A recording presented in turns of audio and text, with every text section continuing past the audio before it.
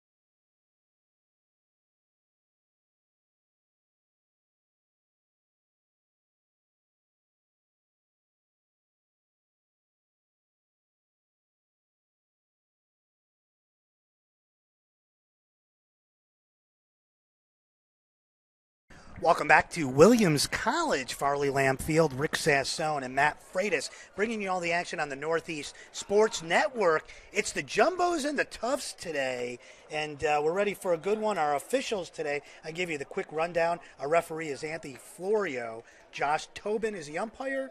The line judge is Joe DeGraziano. Field judge Daryl Canero. Head linesman Matt Luce. The safety judge Peter Collins. The back judge is Andre Calland. The clock operator, Arthur Courtney. And the play clock operator is Ron Belo. So it looks like Tufts is going to receive the kick, and the kicker for Williams putting it in play is Schreibstein. Schreibstein's going to kick it off. The regular kicker had a pretty good week last week coming in. So we're ready to go, and wow, college football is underway. NESCAC opener, and John Andre, the speedster, stands back on his own goal line. He's a deep back, number 89. And there's the kick, and it will be Andre on the 7-yard line. Here's Andre, brings it up to the 10, looks for a move. Nice move by Andre, cuts it up the middle, gets out to the 20-yard line, and the Tufts Jumbos put it in play, 1st and 10. Fantastic return by John Andre, the sophomore out of Needham, Massachusetts. Definitely looking for a big game today. And John Andre, the namesake of the British general, John Andre. Little history lessons Little out here history in lessons. Williamstown. He was hung down in Tappan, New York. Sure, he was Got in with that Benedict Arnold trader. So we're ready to go. So come out the quarterback, Jacob Carroll, the new starter, number 12. Single back to Carroll's right. Here's motion. And there's a handoff around the corner trying to get outside, and he doesn't make it to the line of scrimmage. Maybe got 1 yard. And that was number 6, Frank Roich. Great tackle by number 48, Colston Smith for the Eats.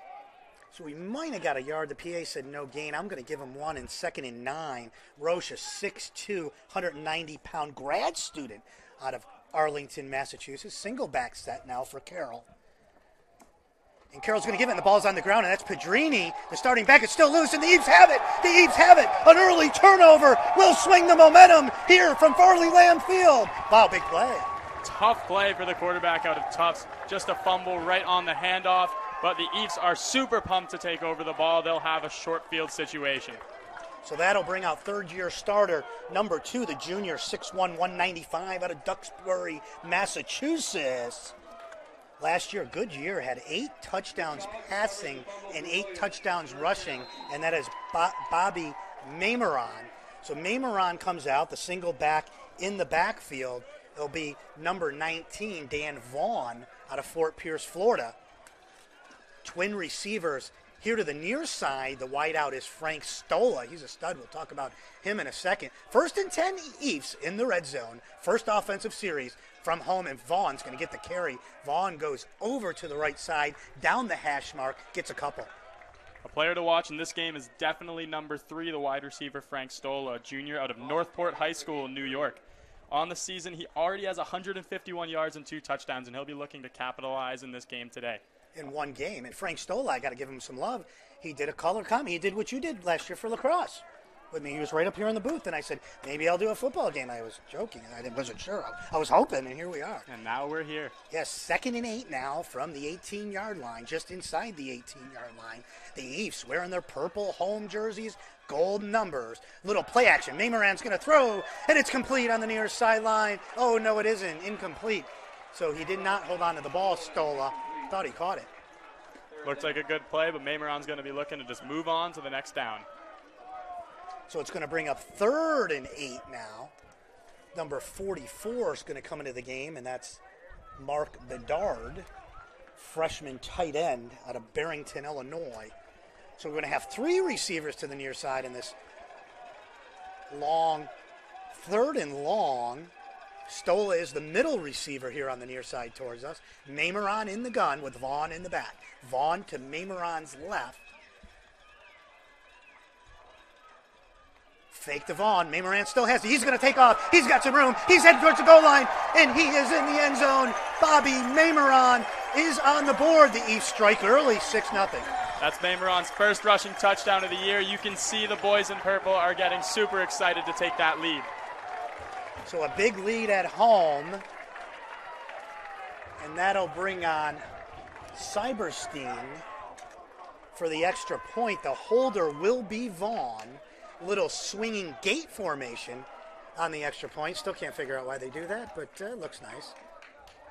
So right from the lacrosse circle, the goal crease, Cyberstein right down the middle.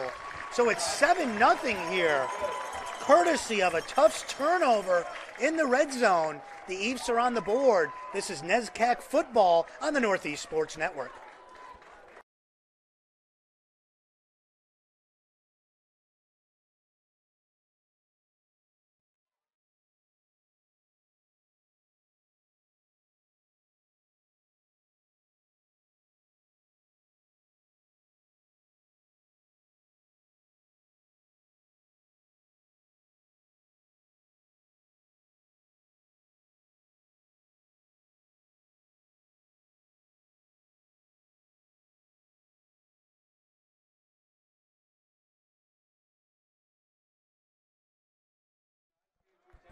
Welcome back to Williams College, Williamstown, Pennsylvania, Farley Lamb Field. Rick Sasso, Matt Freitas, our producer Jeff Vasilio, bringing you all the action today. Cyberstein's going to kick off. Back deep, John Andre. Cyberstein, toe in the leather. Good kick Andre's going to take it out of the goal line, end zone, 1 yard deep. Andre makes a move, and there's a nice open field tackle on special teams. Special teams play by Alex Demel. So Demel came up, made a nice tackle. I'll tell you, if Demel didn't make that tackle, Andre might have had some room. Had the entire left side of the field completely open. Great open field tackle by Demel. So in case you're just tuning in, this is the second offensive possession for the Tufts University Jumbos. Mike Pedrini fumbled the second play from scrimmage, and Williams took over and cashed in. So let's see what Bobby Carroll can do now. Carroll's going to hand off, and it looks like it's Pedrini. Pedrini keeps the legs, Chuck, and gets out over the 20, out over the 21, just outside over the 21. On the last drive, we saw an uncharacteristic mistake from the captain, Mike Pedrini. And quarterback Jacob Carroll will be looking in his second start to shake off the jitters from that first drive and lead Tufts towards some more points. So 2nd and 6, a good 4-yard gain on first down for Pedrini. Second down play, Pedrini comes in motion. Pedrini's going to get the ball out of the flat, but it's thrown at his feet. So a bad throw by Carroll. It's going to bring up 3rd and 6. Got to like it if you're a East fan. Luca Puzzi was in hot pursuit if that catch was going to be caught. Beautiful, beautiful facility here, Farley Lamb Field. If you haven't been out to Williams College, you need to get out here. A little gratuitous plug. I love it out here. I love coming here. What if I didn't have to work? I like coming out here. We call it the gem of the Berkshires. It is. I love it on the Hoosick River in the beautiful Berkshires. Back to pass. Carroll. Carroll looks, fires over the middle. He's got a complete receiver wide open. First down over the 30. And it's caught for a first down. And that's number 80 made the catch. Winton Blunt, a senior out of Fairhope, Alabama, listed as a fullback and came in the game. I think he was split out on that play. And 3rd and 6, they're able to convert. New set of downs now out to the 32. Carroll is going to give to Pedrini. Pedrini straight ahead, and he's wrapped up. So far, the East run defense has been very well. They've been fantastic. They're looking for a big day today. So Oscar Obnoski made the tackle. He's a senior, 6'3", 210 out of Lexington, Massachusetts, Lexington High. Got in there and made the tackle. 2nd and 10 now for the Jumbos from their own 32. Carroll in the shotgun. Carroll drops 3 steps. Carroll throws, and it's incomplete. Great coverage. Number 21 was there, John Wax, and the freshman waxed him. He was on top of him. Fantastic play out of the freshman from Belmont Hill in Massachusetts. So that's going to bring up a 3rd and long, and I'll tell you, when you play defense, you love to have these 3rd and longs. Oh, absolutely. So Carroll's looking over at the sideline along with Pedrini, trying to get the play. They got it now. They got the 3rd and 10 player from their own 32. Shotgun formation, 3 receivers to the right of the formation, which is the bottom towards us. Carroll drops. Carroll looks. Carroll throws, puts a lot of air under it. He's got a receiver out there who cannot make the catch in his hands, and that was Roach. Got behind. The graduate student got behind Wax on the play. He was there. Could have came up with that. Would have been a heck of a catch. Fantastic play from Tufts, but unfortunately ends for a drop for them. We'll see if they'll be looking for a punt formation. So the punt return does come in for the Eves, and that's going to be the ever-dangerous Frank Stola.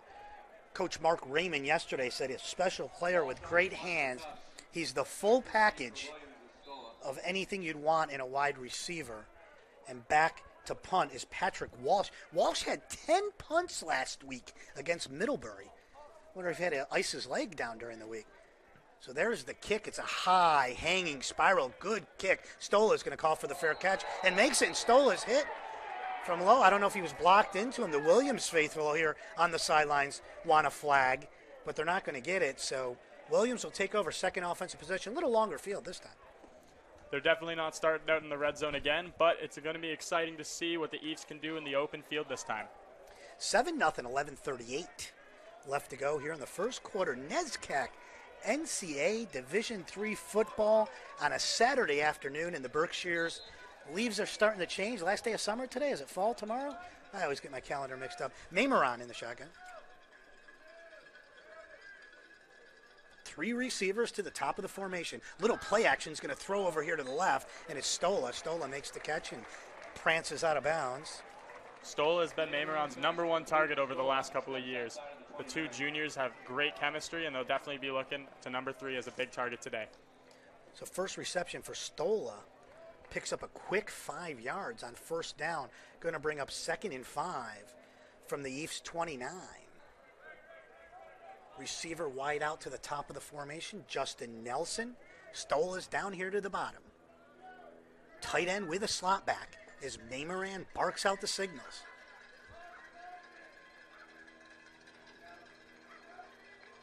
Mameron's going to play action. He's going for Stola. Stola, he's got him, just overthrows him as Stola had a step back there defending was Nolan Ostmo. Incomplete, so it's still 3rd and a manageable down. Good place to take that shot. Absolutely. It was a great sign for the Eves that they were able to break into the backfield there with Stola. Mameron just missed the throw, but we'll be excited to check out if he can hit that later in the game. So 3rd down. Single back in the backfield, still in that shotgun formation. 2 receivers to the top of the formation for the purple-clad Eves.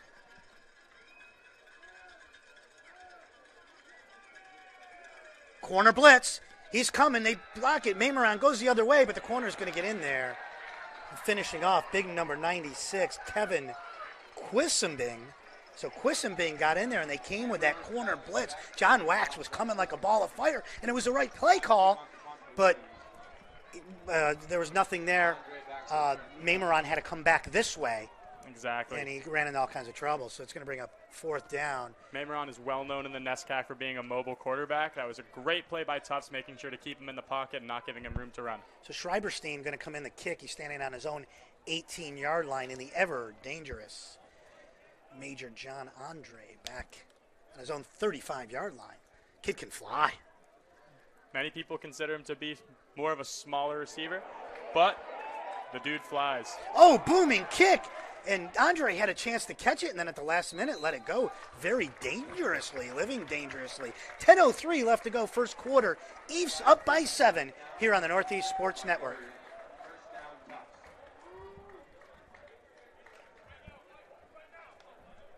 Thanks. I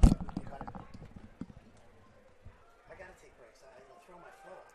I on commercials, man.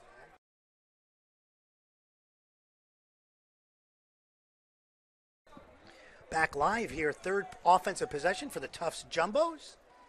There's a handoff straight ahead, and there's that smothering defense. A host of purple-clad Eves, led by Drew Mahalik. Marietta, Georgia, were in there. You can see number 45, T.J. Rothman, getting himself into the backfield there, the junior out of Boston College High School. Coach Savetti of Tufts stated that he is one of the best inside linebackers within the NESCAC, and he is definitely worried what number 45 can do to his game plan. So they'll be looking to take him out of the game. So a loss of 2 brings up a 2nd and 12 for Bobby Carroll and the Jumbos. Carroll drops, looks, quick drop, throws. It's O.J. Anderson with the completion. Anderson with a move, gets outside. Good defense to shut him down. Got about 3. It's going to bring up 3rd and 9. Long situation. Anderson was being covered by number 16, Drew Michalik, the freshman out of Walton High School in Marietta, Georgia. So let's see what the Tufts offensive scheme can be here on a 3rd and 9 from their own 33-yard line. And I hear some banging downstairs on the stands. This Eves home crowd, good crowd today. Stands are practically full below us. And they're getting into it on this 3rd and 9. The Purple Cows definitely love their football. Carroll drops. Carroll's going to throw, airs it out. He's got nobody out there, and it drops incomplete. The closest person to that ball was Ben Anthony, the senior out of Albany, New York. And Anthony almost came up with an interception there. Couldn't quite hang on to it. Ben Anthony, one of the captains of this East defense, has been a stud over the last couple of years, a consistent starter over the last 3. Anthony also plays lacrosse in the spring. And he plays lacrosse very well as well. Known as one of the best D-mids in the NESCAC. So 8:34 left, and we got a penalty, and they decline it, so ineligible. So even if the play was good, it would have been nullified by penalty. but the fortuitous incompletion for the Eves, they're able to negate the penalty and bring up the 4th down, which the ever dangerous Frank Stola will be back in to return it. And in comes Patrick Walsh. As I mentioned, at Middlebury last week, he punted 10 times. So his second punt already here, and we're not even 7 minutes into the game. And he booms it.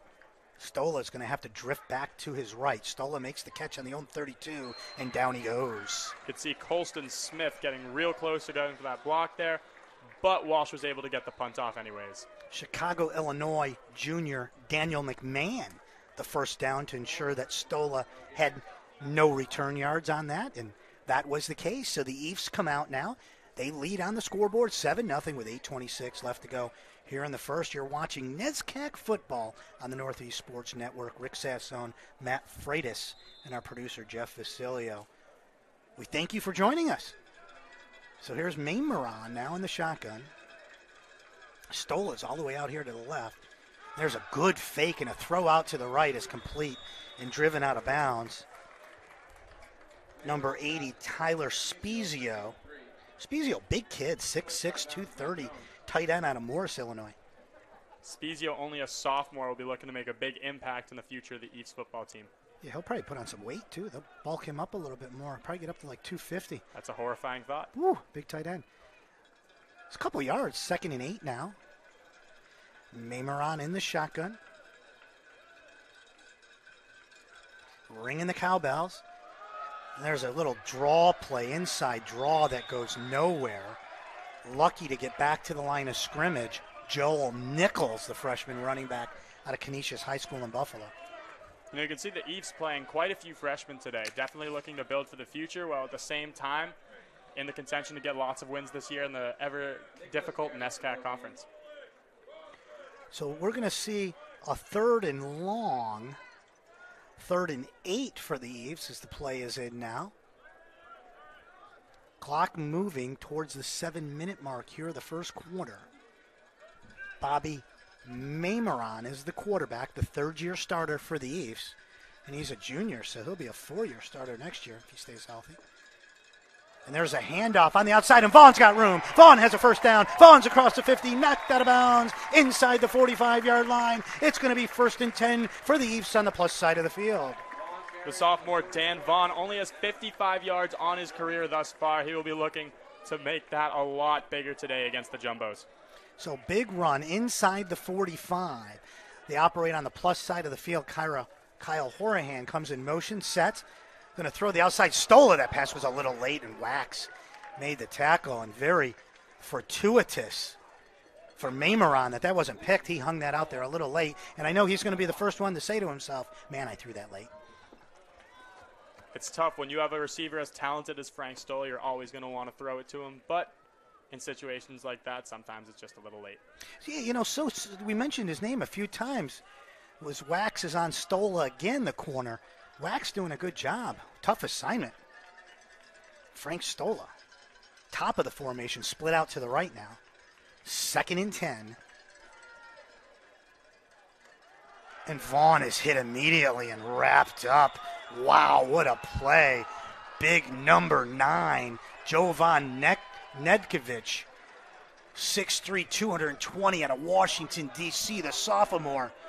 Boy. That's the reigning NESCAC Defensive Player of the Week right there. Coming off a game with 3 sacks, makes a big tackle in the backfield to push the Eves back to almost the 50. He started in the backfield on that play. Wow, that was impressive. So loss of yardage, loss of a couple, 3rd and 12. First play from behind the sticks for the Eves. Although they're in tough territory.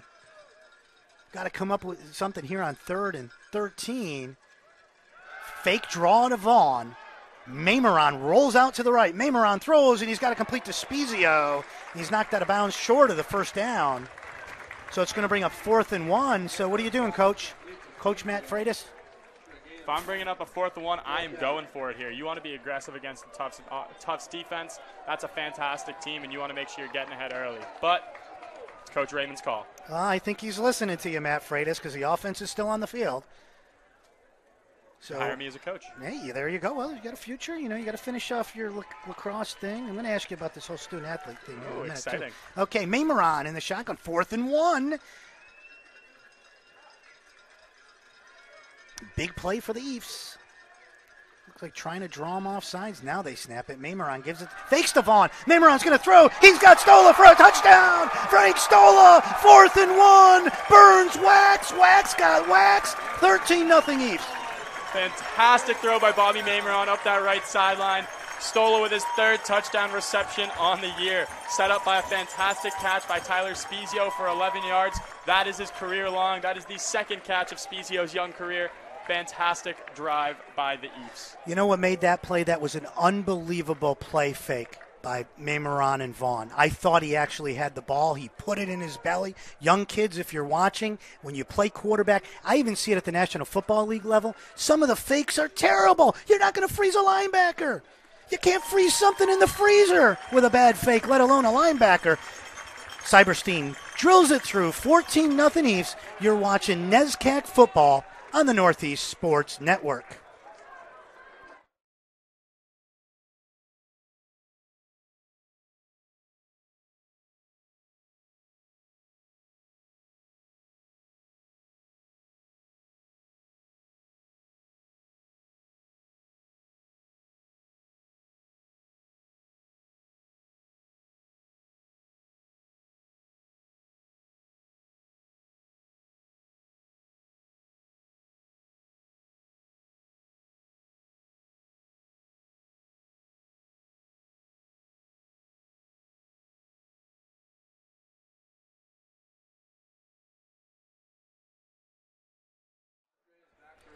So welcome back to Williams College. The Eves open up a 14-0 lead here. We still have 5:03 just left to go in the first quarter.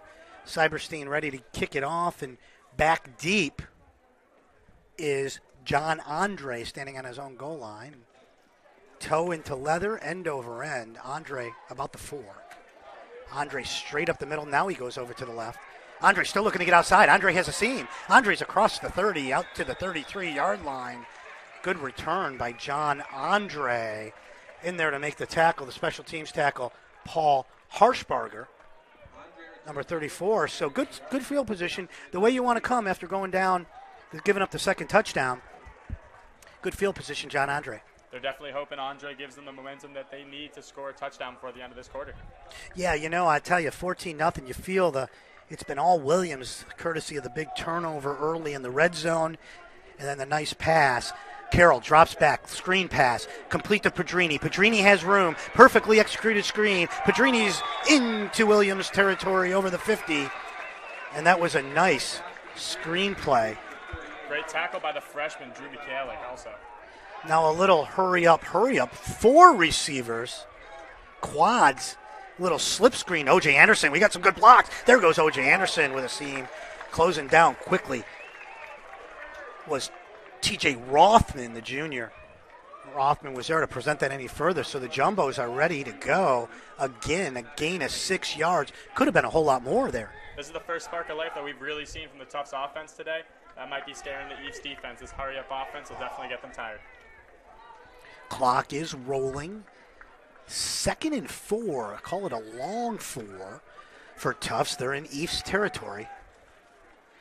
There's Padrini. Padrini goes over the right side, wrapped up after a short gain, close to the first down, but short. Colston Smith, the sophomore out of Ridgewood, New Jersey, makes a tackle. So a big play for the defense here, 3rd and 1. This is a big down for both teams in this game here.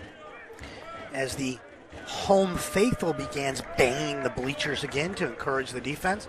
Tight formation under center.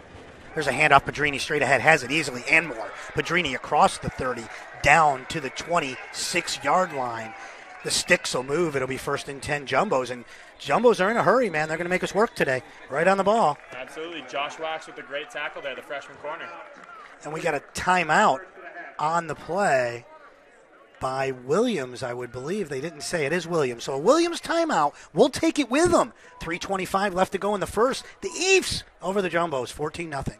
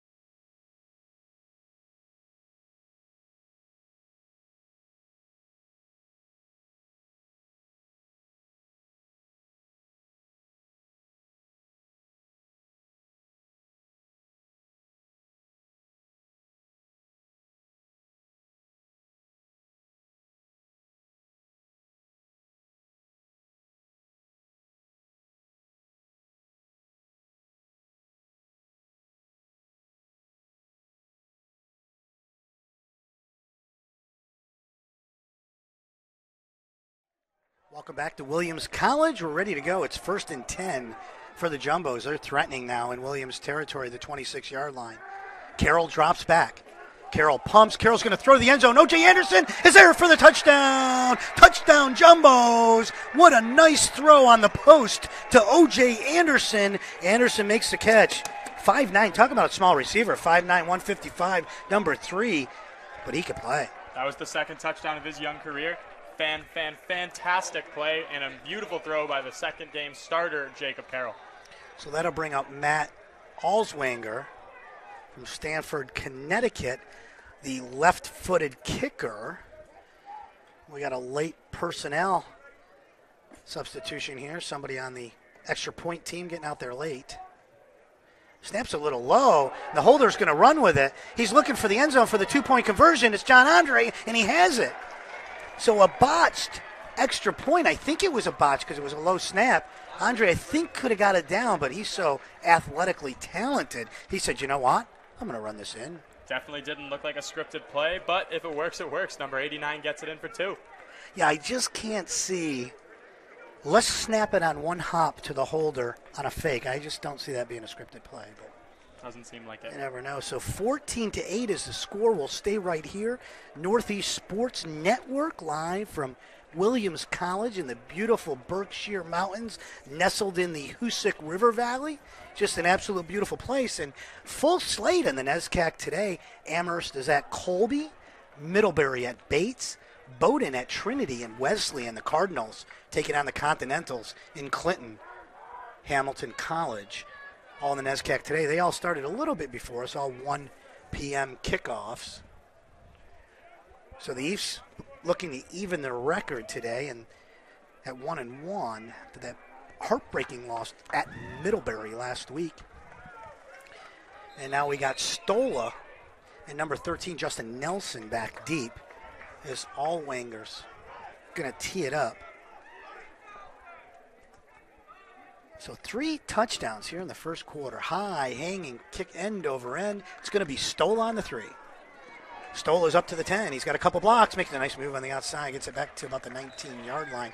Good coverage by the Jumbos. Jonathan O'Neill, the sophomore out of Cupertino, California, was down there to make the tackle. Wrapped up his legs very well there. Eves are looking to start their offense from about the 19. So 1st and 10 from the 19. And, you know, that's a big touchdown and 2-point conversion by the Jumbos to keep this game. Cut the lead more than in half. Cut it from 14-6. Now here's a full house shotgun. 2 backs in the backfield. Got a slot receiver. Horahan's now going to go in motion.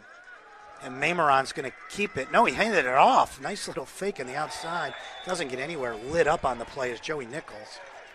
Nichols breaking the tackle early just to be taken down still behind that line of scrimmage.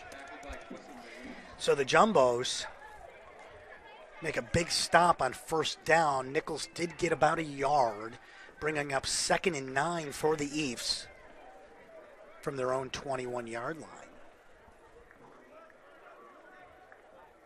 3 receivers to the near side, left of the formation. Mameron wipes his hands, looks for the snap. And there it is, and the handoff goes in. No, Mameron keeps it. Mameron, big hole, 1st down. Mameron into the secondary, out over the 40-yard line. Bobby Mameron with a big run. Bobby Mameron is definitely feeling dangerous today. His passes have looked sharp, and his legs have looked even sharper. So a 21-yard gain by Bobby Mameron, and the Eves are operating from out over the 40-yard line.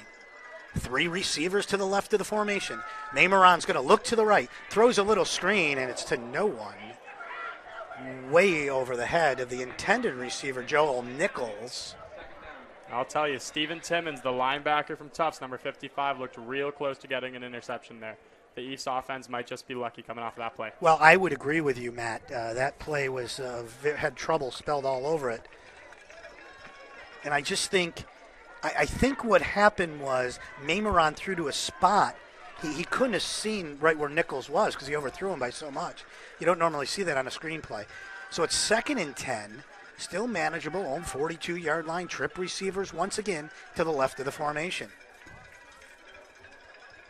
Single back, fake, and it's batted down. And there he is again, Jovan Nenadovic.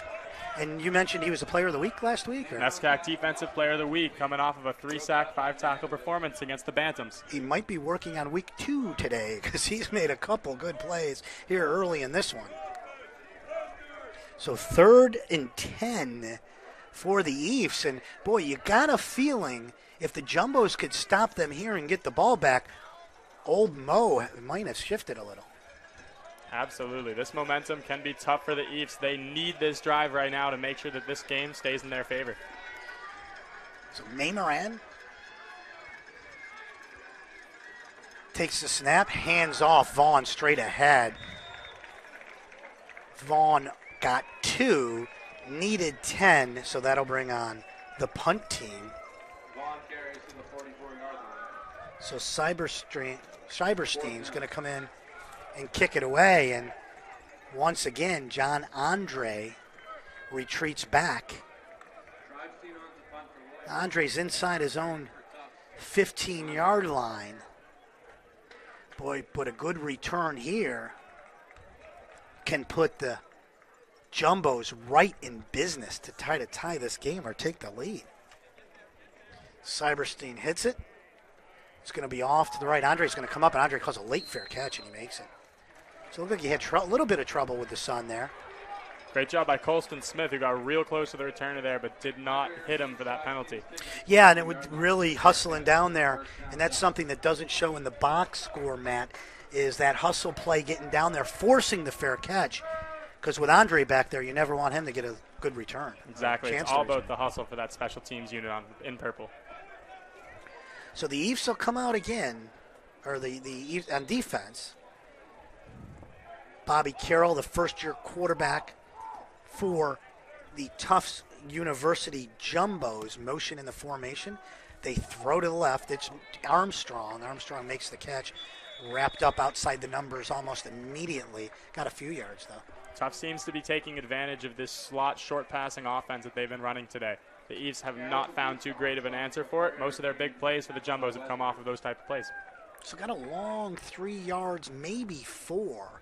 Close to 4 yards, so we'll call it 2nd and 6 for the Eves, or for the Jumbos, I should say. Carroll's going to hand off to Padrini. Padrini running to the left. Padrini's hammered down.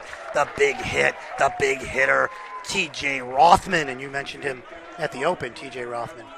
T.J. Rothman, fantastic linebacker. Coach Savetti says he's one of the best within the NESCAC this year. Funny enough, him and number 55 on the Jumbos, their linebacker, Stephen Timmons, were old high school teammates, so a great linebacker battle that we could be seeing today between the two old BC High Eagles. Wow, what a heck of a defense they must have had over there at high school with those two fellas in the linebacking core.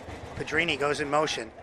Carroll's going to throw, looks incomplete and not even looking for the ball.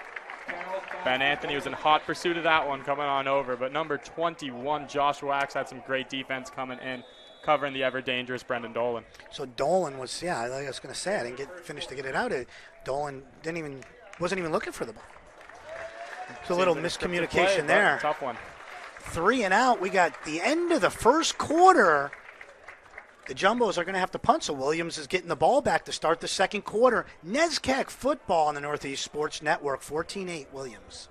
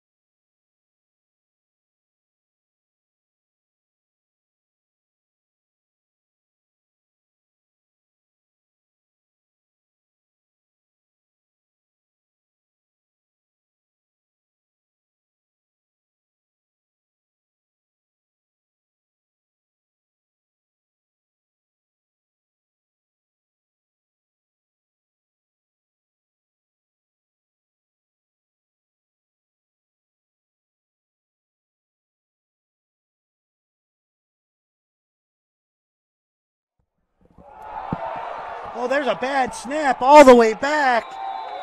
And the punter is going to fall on it, Patrick Walsh. And wow, the play just as we were coming back on the air, the bad errant snap goes all the way back to the 3-yard line, and the Eves recover. And what a Mo swing in the first 5 seconds. You know, the beginning of these quarters have not been kind to the Jumbos. That is 2 straight fumbles on the first couple of plays of each quarter. We will see if they can continue trying to come back in this game, but now the Eves are deep in the red zone with a big chance to score with number 2 leading the charge. Yeah, 1st and goal for the Eves after the special teams blunder. Mameron in the shotgun, takes a snap, little play action, going to throw to Stola. Who else? It's over his head. John Wax right there on the coverage. That'll bring up 2nd and goal. So we got some other scores from around the NESCAC.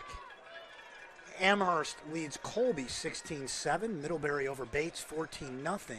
Trinity all over Bowdoin, pounded him out in Hartford 26-0. And Wesley and the Cardinals lead the Continentals at Hamilton 7-3. Here's a 2nd down play. Nameron's going to throw to Stola again, same play, and Stola makes the catch for a touchdown. Frank Stola's 2nd of the day. That is 2 straight weeks with 2 touchdowns for Frank Stola. He is balling out today, only the 2nd quarter, and he already has plenty of receptions, 2 touchdowns. So how about the play call? Instant replay to come back with the same exact play and throw it to perfection for a touchdown. Schreiberstein going to come in for the extra point. Stola already up to 19 touchdowns on the career for the junior. Dan Vaughn is the holder. Snap is good. Kick is good. Schreibstein's looked sharp today. That's 3 for 3 on his extra points. So 21-8 is our score. 14-48. So 2, and you know what? 2 big turnovers are the difference in this game. The first, I think it was the 2nd play from scrimmage. Padrini fumbled inside the red zone. And then the bad snap exchange on the punt. And Williams had 3 yards to go, and that was just too easy. Well, the Eves defense have definitely played a great game, but those 2 mistakes are completely on the Jumbos, and the Eves offense have been able to capitalize coming right off from them. So the Eves will kick it off again. Andre goes back. He is the deep back.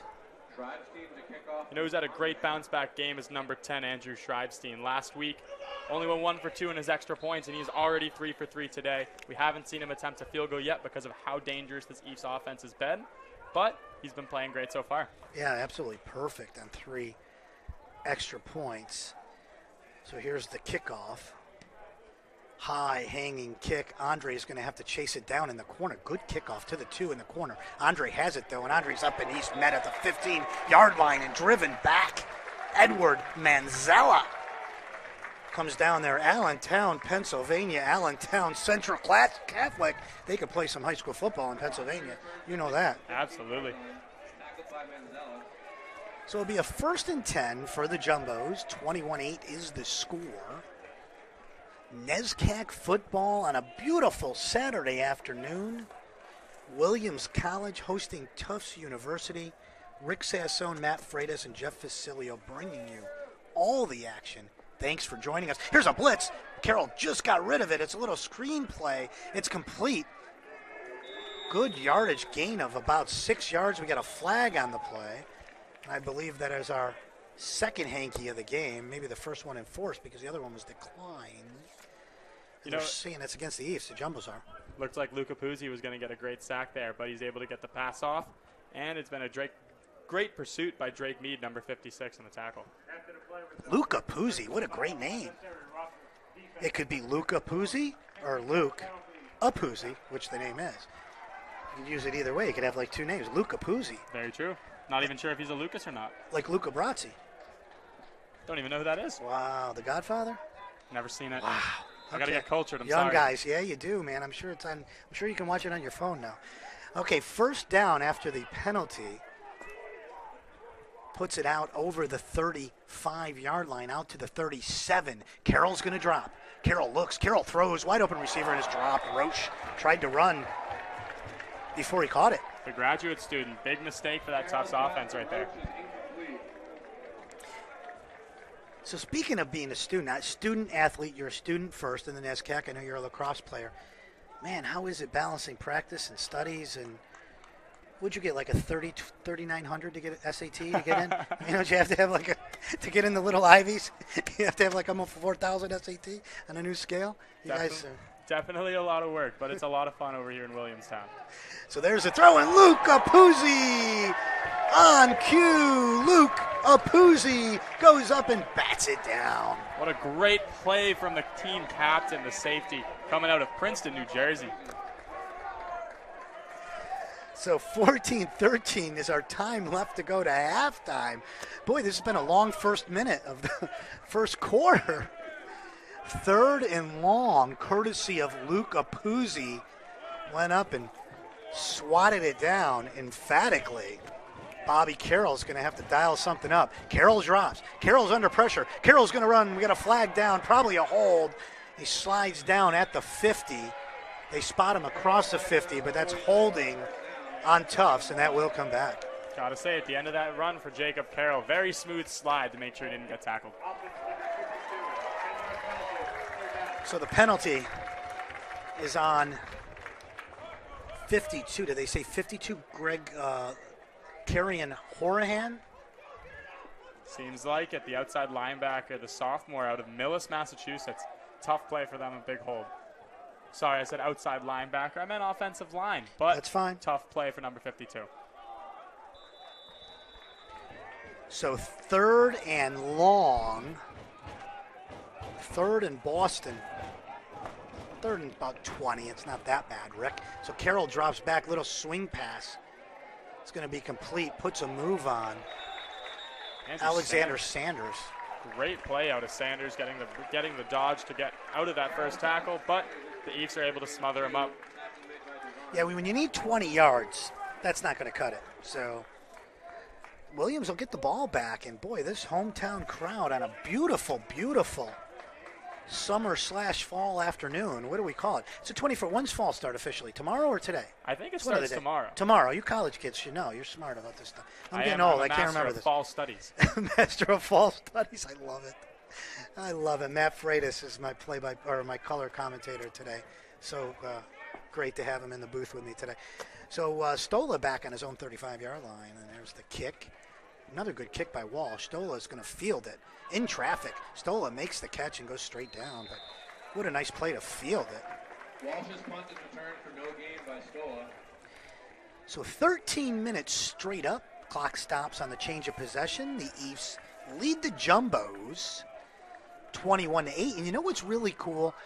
Out of all the games in America today, all the college football games in America today on a Saturday afternoon, hundreds, right? Hundreds.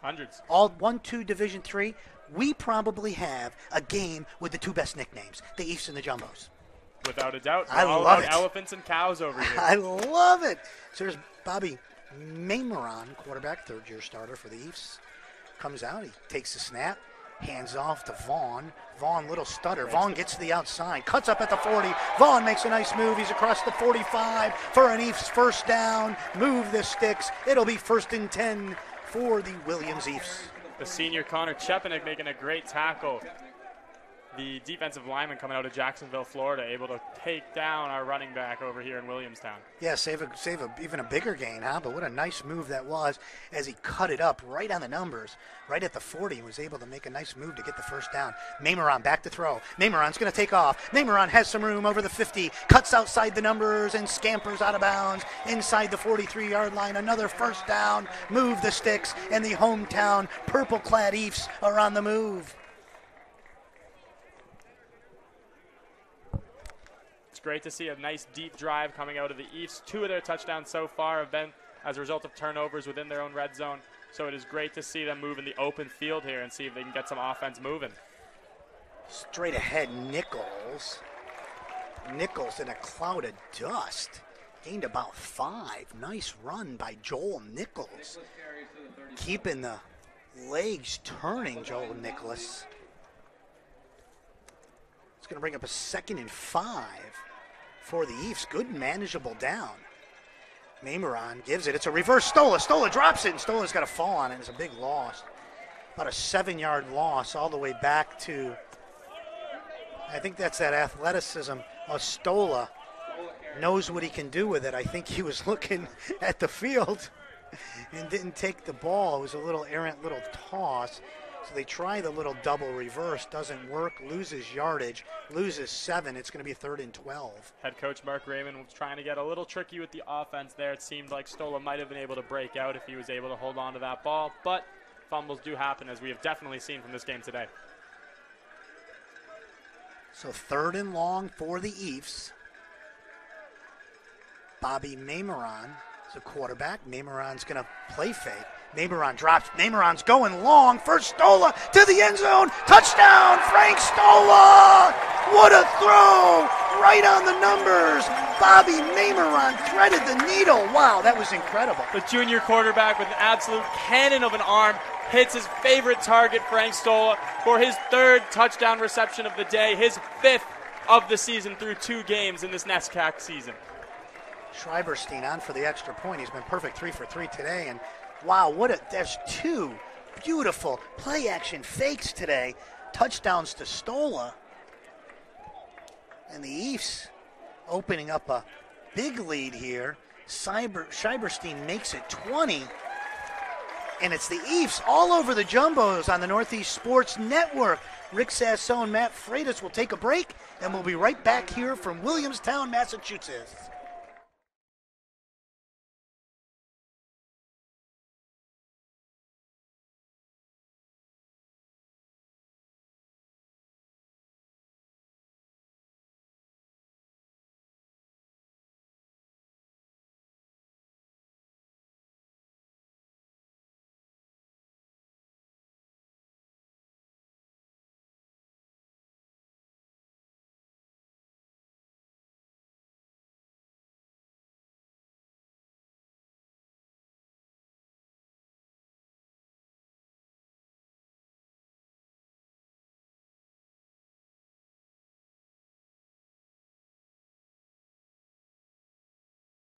So welcome back to Williams College. Rick Sasso, Matt Freitas, producer Jeff Facilio bringing you all the action. 3 touchdowns for Frank Stola. He has 4 receptions, 3 of them touchdowns, a total of 88 yards. That last pass, 44-yard touchdown.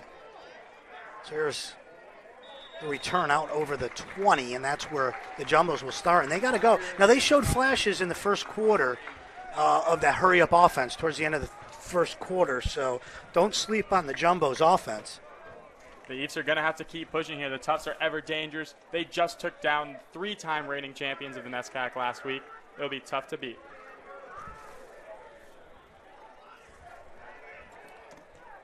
So 1st and 10 for the Jumbos.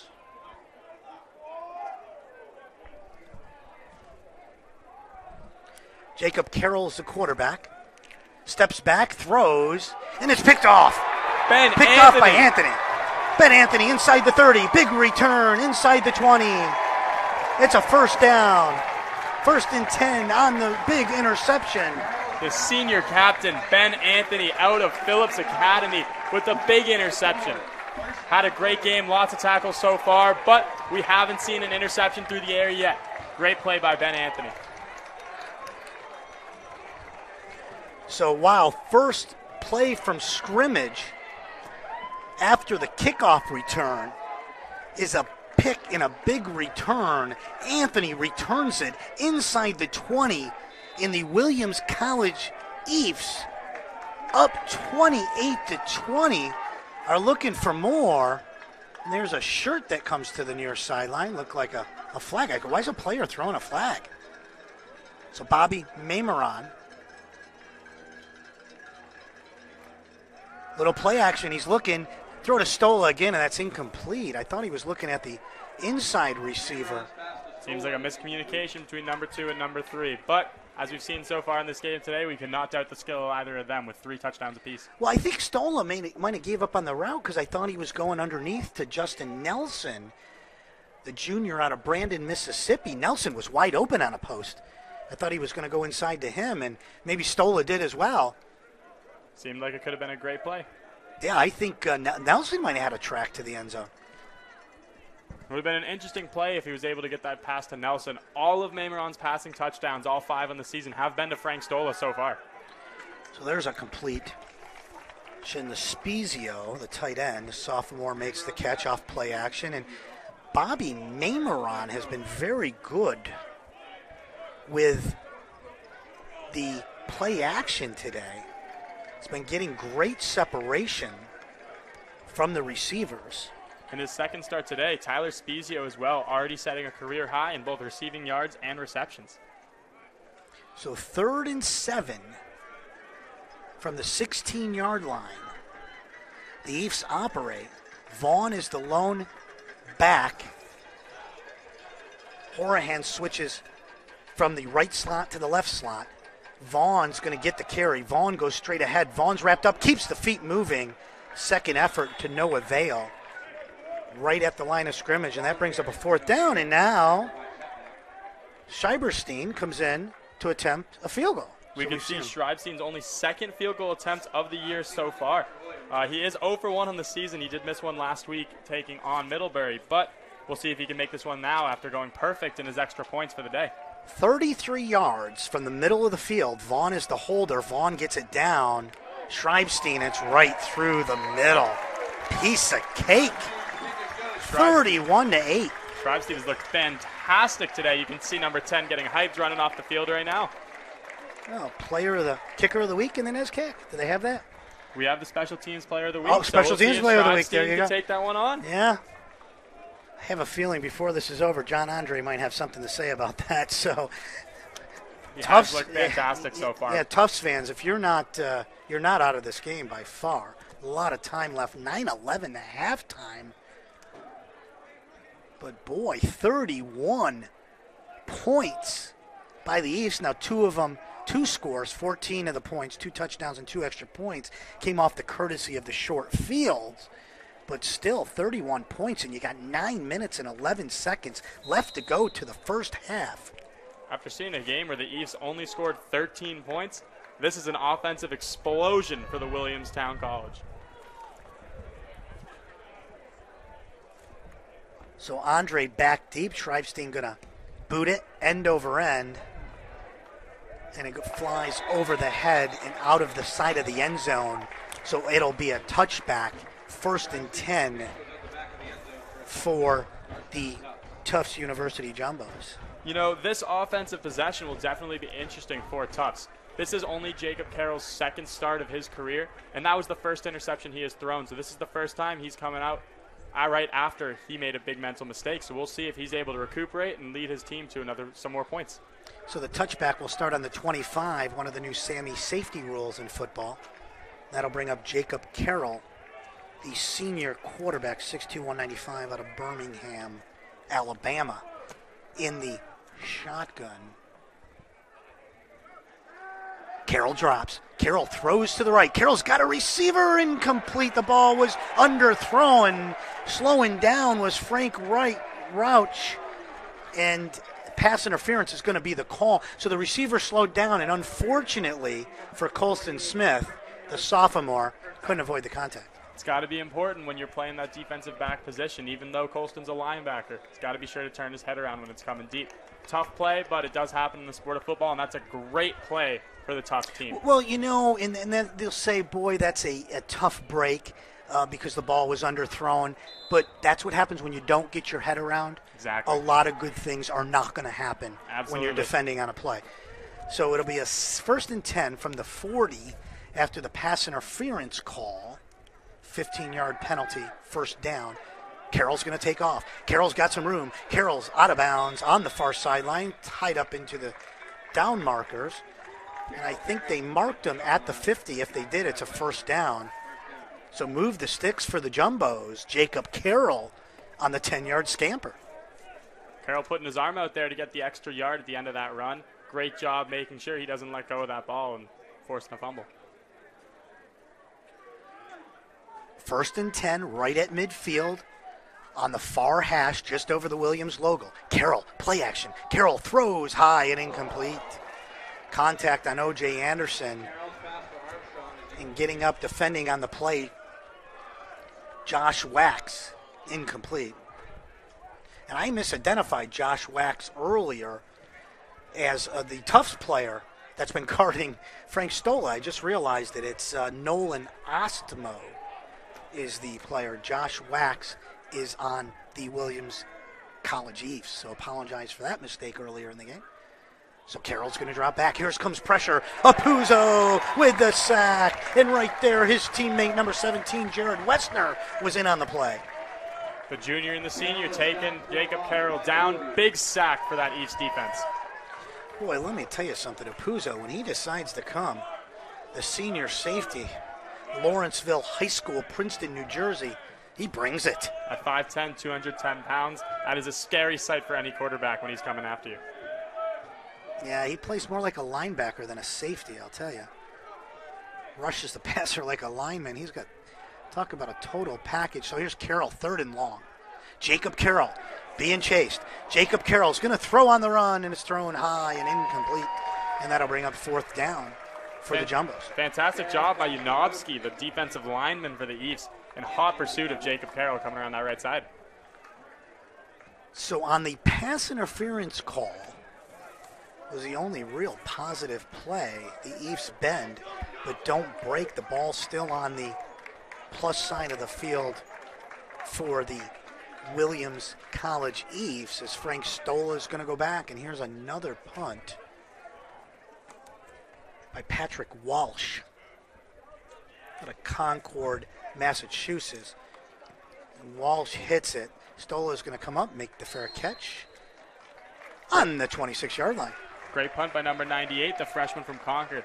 Definitely a big punter, 6'2", 200 pounds. That could be great for the Tufts special team unit, having him come down to help with your tackling. Yeah, and I saw him when I pulled up and I was walking out. I saw him, it was either Patrick Walsh, the punter, or the kicker coming out of the locker room, and that's number 49, Matt Alswanger. One of them, because I'm going, man, that's a small football player. I go, it's got to be the punter or the kicker. And I looked down, they had soccer shoes on. So that was one of them. Yeah, it had to be one of them. So he had headphones on. Just getting ready to go. Getting ready to go, man. You know, the kicker, Matt Alswanger, hasn't had a lot of chance to make a lot of plays today. That one extra point that they had fumbled and led to a 2-point conversion coming out of after that touchdown. 5th reception by Frank Stola picks up 9 yards. So Stola now 3 yards short of 100, 5 receptions, 97 yards, and 3 touchdowns. How about those fantasy numbers through a quarter and a half? He's got half of the second quarter to play yet. Last game, he racked up 151 yards, so we'll see if he can beat that total today.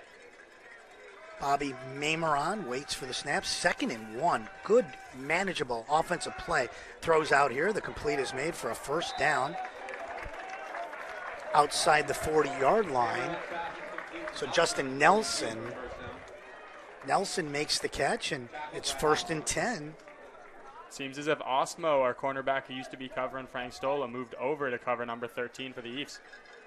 Yeah, I see that. They switched up, and number 31 is going to come down here to the bottom. Jason Nadancy, and Nadancy is going to be on Stola now, so they did make the switch after Stola's been having the big afternoon. Tough task for the sophomore. We'll see if he can do something against number 3.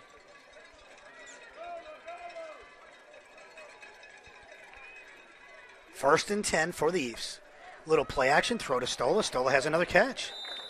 And that's 100 yards for number 3 right there. Frank Stola putting together a fantastic game. Sure is. Gain of 7. It's going to put him over 100, as Matt said. Unofficially, that makes it 104 on 6 catches. And we still have 6:20 left to go here in the first half. Beautiful day. The Berkshires in the background. We're nestled in the Hoosick River Valley. I've been to a lot of college campuses in America. This is one of the most beautiful. It seriously is. Glad to be here today. Thanks for joining us on a Saturday afternoon. Mameron waits for the snap. Play action right to Stola. And Stola incomplete. And that might have been one he was trying to run before he caught it. So that's going to bring up a 3rd down. Big play for the Tufts University Jumbos. They definitely needed that one there. On a 3rd and 3, they need to stop here to make sure that the Eves aren't still racking up the points on them. 31-8. I got to say, there has been flashes of excellence for this Jumbo's offense and defense. Once they put it all together, this is going to be a dangerous team in the NESCAC. Stola to the left of the formation. Split all the way out just inside the 50. Mameron, little play action. Mameron being chased, going to fake. Reaches ahead for the first down. Mark Raymond wants the spot, and I think he's got it. So reaching ahead, Bobby Mameron. Jay Savidi doesn't think so on the far side. But what a play by Bobby Mameron. You saw number 9, defensive lineman Jovan Nadanovic, in hot pursuit of Mameron there, forcing him out of the pocket. That would have made me run a little faster. A little incentive to run a little faster with that big fella chasing you. Like we said, last week, 9 tackles, 3 sacks for Defensive Player of the Week in the NESCAC. That's only 4 sacks in the career for him, though. His first-year starter full-time, and he's been doing fantastic through 2 games, proving that he deserves that starting role. Incredible. So there's a handoff. Nicholas down the sidelines. Nicholas is going to get in, but we got a flag behind the play, probably coming back. I see it. The Williams College faithful don't see it. And that's definitely coming back.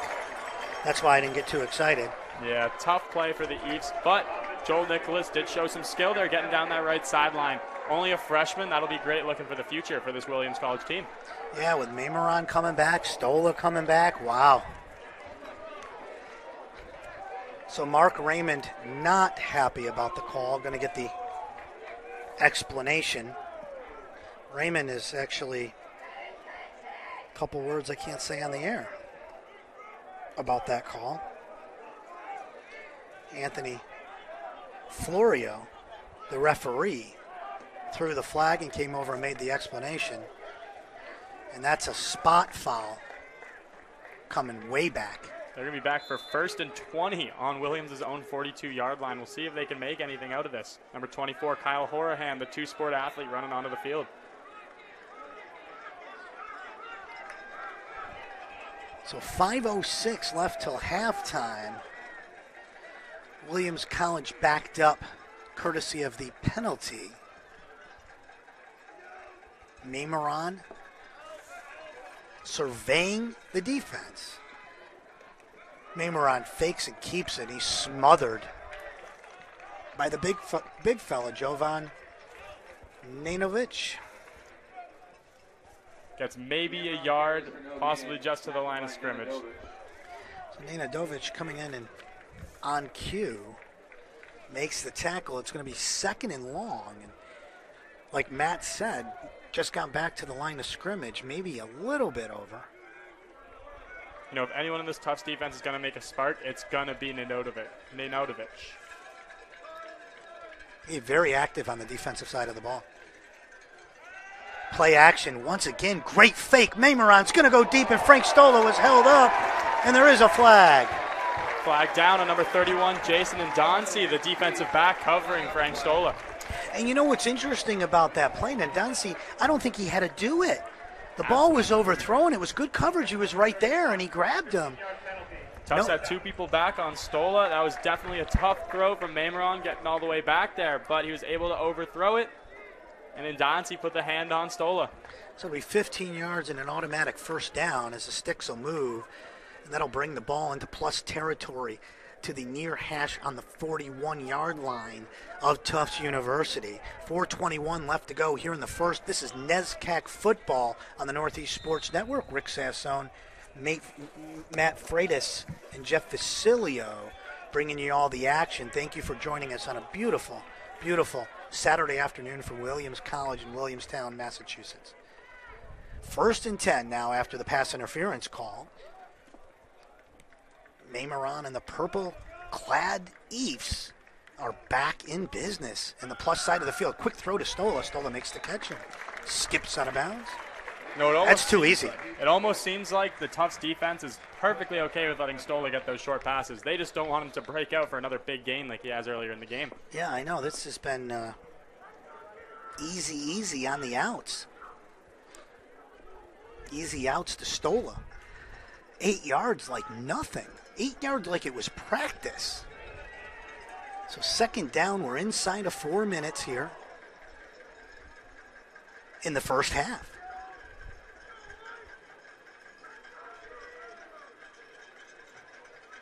Maymoran takes a snap, fakes to Vaughn. Maymoran's going to throw, and he overthrows Stola. Stola broke it off to the inside. The pass was far, so we got a flag down. We got an eligible downfield. So I guess if you're Tufts, you got to take it, right? Be 3rd and 2 or 2nd and 10. Nenadovich taking down Maymoran right after that throw, really close to getting in for a sack. So big Jeremy Subjinski was downfield from Farmingdale, New Jersey, 6'4", 280. Get that inertia going on a big fella like that, and you're going to go downfield. I don't want to be the one to tackle him. No, I don't want to be the one to get in front of him either. So I should say attempt to tackle him. So second down, I guess it's only a 5-yard penalty. I thought it was 10. And now we got a flag and a false start. So we're starting to see a little bit of Patrick Watson, 6'6", 290, Braintree, Mass. The left tackle.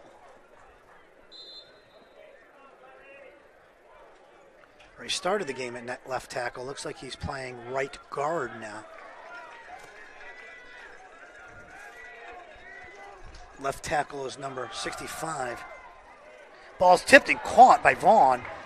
Vaughn gets close to the first down. I think he's going to be about a yard short, but still a good pickup on second down. It's going to bring up 3rd and short.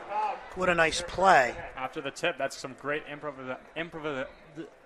improvising. Sorry, people. No, that's for all right. Dan Vaughn getting out there to get the big gain, almost getting to the first down marker. It's a live broadcast. We're cool. Number 65, Terry Zapth, is a 6'6", 300-pound freshman. 300-pound freshman. That's horrifying. Playing tackle now. So we got a timeout on the field, and we mentioned other games today. The last scores we had, Amherst was ahead of Colby 16-7. Middlebury over Bates 14-0. Trinity was crushing the Bowdoin Polar Bears 26-0. Wesleyan at Hamilton up 7-3. That was a while ago. We'll try to get some updates on those scores as well.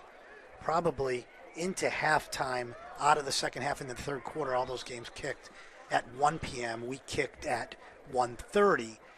Amherst, Hamilton, Middlebury, Tufts, Wesleyan all 1-0. Bates, Bowling, Colby, Trinity, and Williams all 0-1 coming into today. Last week's scores, Hamilton beat the Polar Bears 37-24. Amherst over Bates 27-13. Wesleyan over the Mules of Colby 30-0. And, of course, Tufts beat Trinity 14-8. And Middlebury beat Williams 17-13. Here's the 3rd and 1 play now. Maymoran under center, sneaks straight ahead, has it easily. He needed to get to the 31. He got to the 30. So we're moving the sticks. 1st and 10 Eves.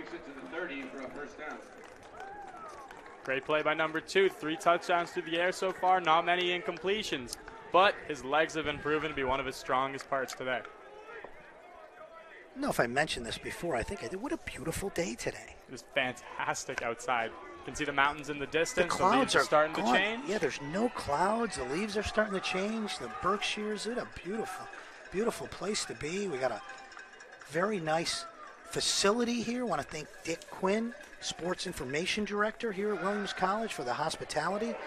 There's a catch and a spin on the outside. Good gain.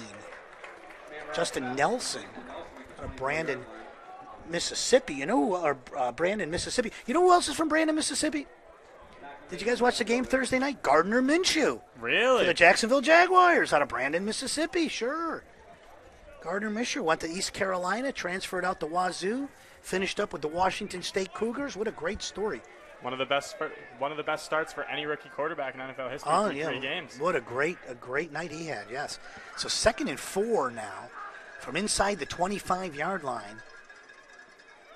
Carroll, play action. Carroll's going to throw. Stola. Oh, just had it knocked away, and what a nice play.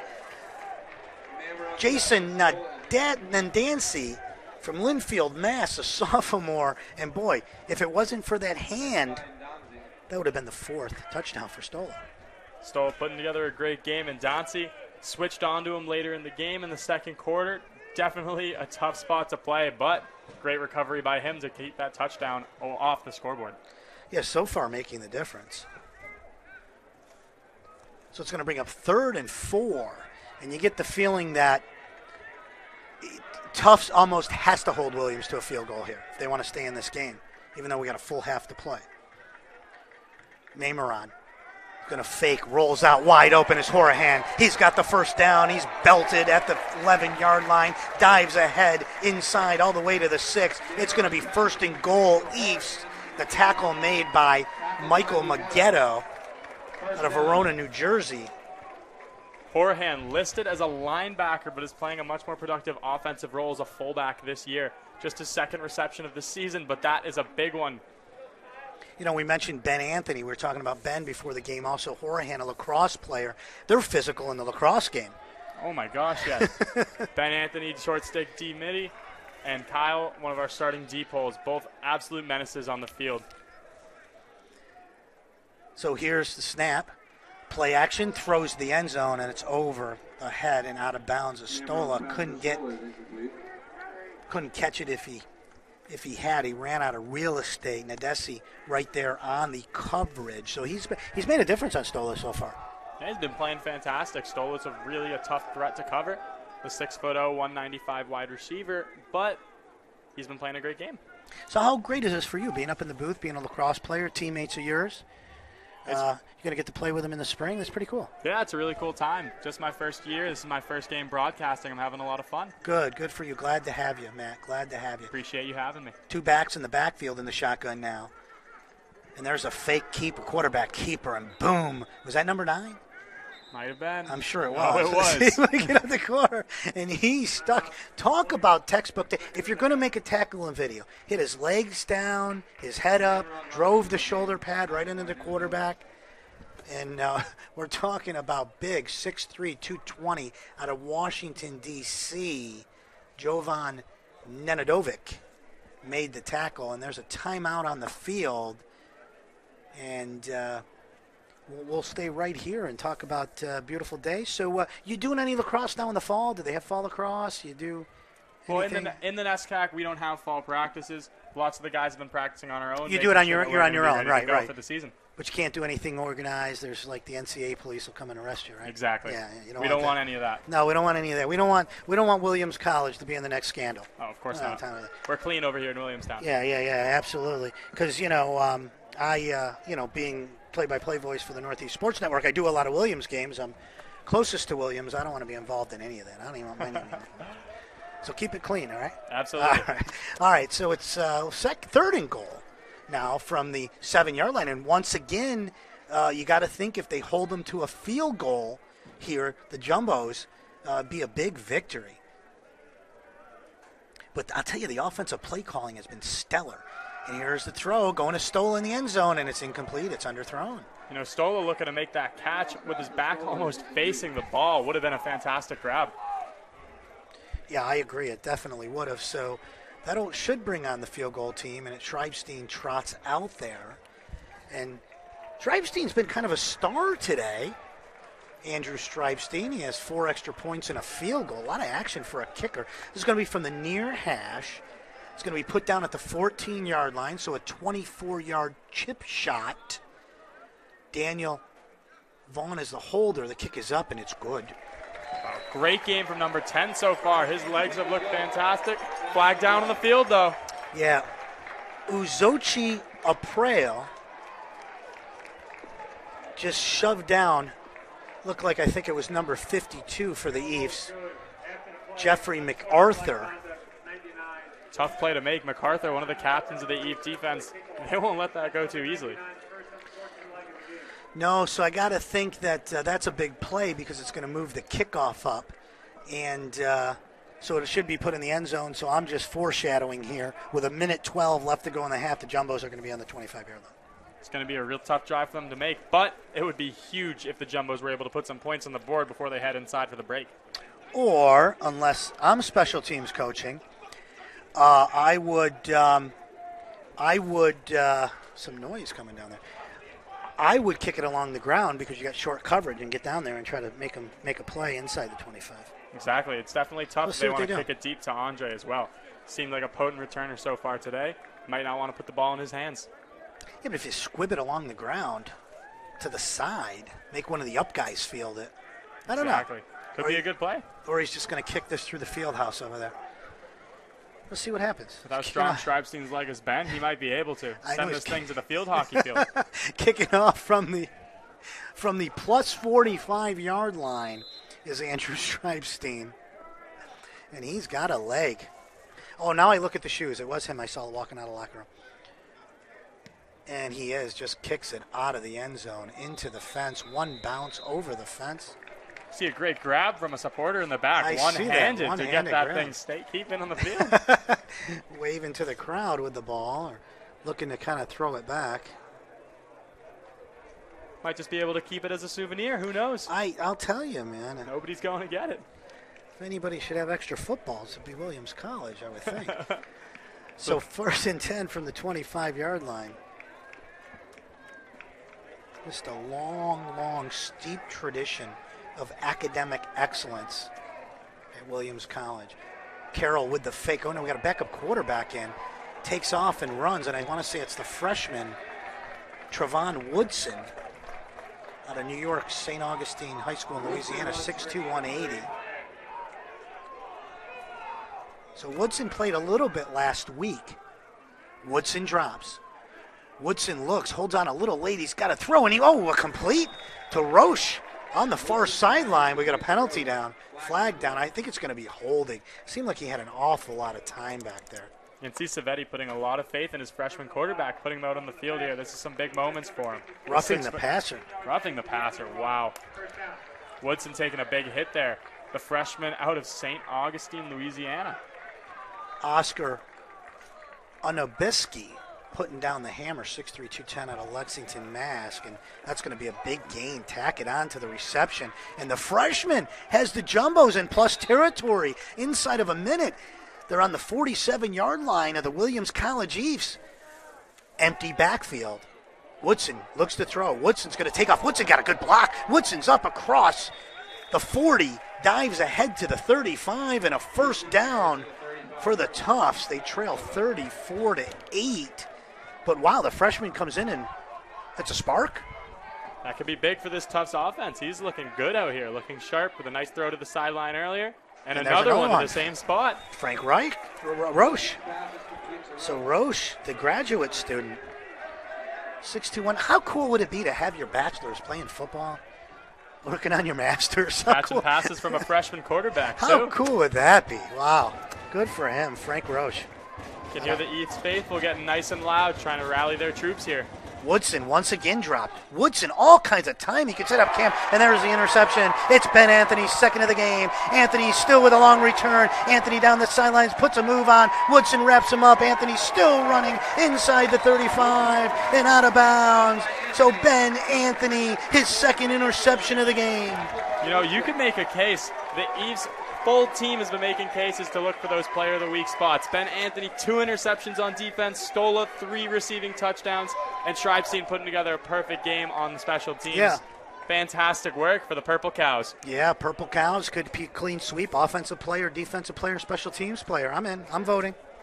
You know, tough play for Woodson, looking really sharp coming down the field, but an ill-advised pass in the middle. Ben Anthony, number 4, the captain there to smother it up and get that interception with a deep return into Tufts territory.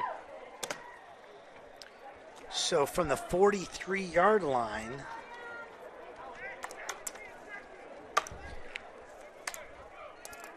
so the street should be jamming after the game. Good crowd here today. We're not even at halftime yet. Mamaron drops back to throw. He's going to throw. He's looking deep for Stoller. Good coverage by number 31, Jason Nadancy. And I'll tell you, Nadancy, since he's come in, he's done a good job on him. I'm not sure Stoll's caught a single touchdown since then. Just a couple of short Definitely not a out routes. touchdown, just a couple short out routes. And that's when Nadancy first started covering. Exactly. The first, couple minutes. So 11 seconds left. Second down. We're almost at half. At half, we'll take a break. We'll come back a little early. We'll go over stats and some of the keys to the first half and the keys to the second, and talk about what Tufts University has to do to get it back in this 34-8. And right now, what they need to do is shut down these next couple plays. Ending this half strong for the Jumbos would be a huge defensive stand for them. It's already going to be tough for them to come back in the second half, but they definitely want the help here by making sure it stays 34-8. Yeah, so I was passing through a couple weeks ago, had some business out a little bit further west of here, so I drove through campus, stopped, had a nice lunch at Ramonto's down on the street there. Got some pizza? Had some good pizza, sure. Sat up there, had a nice time, and looking forward to visit there again. Lovely, lovely community here in Williamstown, Massachusetts. Ephraim Williams, the namesake. So the place of the great turn of the 19th century haystack revival. Absolutely. On We have campus. the memorial over on the other part of campus. On campus, a beautiful site. And I did some baseball games in the spring over there in the complex. I did a little bit of field hockey. Wonderful, wonderful facility. Just a great place. Funny you mentioned baseball, actually. Williams College, home of the first intercollegiate baseball game ever against Harvard University. Did not know that. Thank you for that. I did not know that. So here's 2nd and 10 now. Only 11 seconds left to go in the half. The Eves are looking to score. There's a little play action again. Nice fake throw to Stola. Stola makes the catch. Stola puts a move on. Frank Stola still on his feet. Dives down in the middle of the field. And that's a great play. That's a great play by a wide receiver. I'll tell you why. And they're going to kill it here. They're going to clock it. And they do. But that's a great play by Stola. Okay, and that's it. But that's a great play. You know what Frank Stola was doing? What was he doing there? Setting up the field goal in the middle of the field. Absolutely. That's why he came to the middle of the field. What a high cerebral football play by Frank Stola. And that's one of the things when Frank Raymond mentioned he's the full package that you like as a wide receiver. There you saw a very football intelligent play to end the half. Wanted to point that out. We're at halftime here at Farley Lamb Field. Williams all over Tufts. 34-8, Rick Sasso, Matt Freitas, Jeff Vasilio will bring you the second half here on the Northeast Sports Network.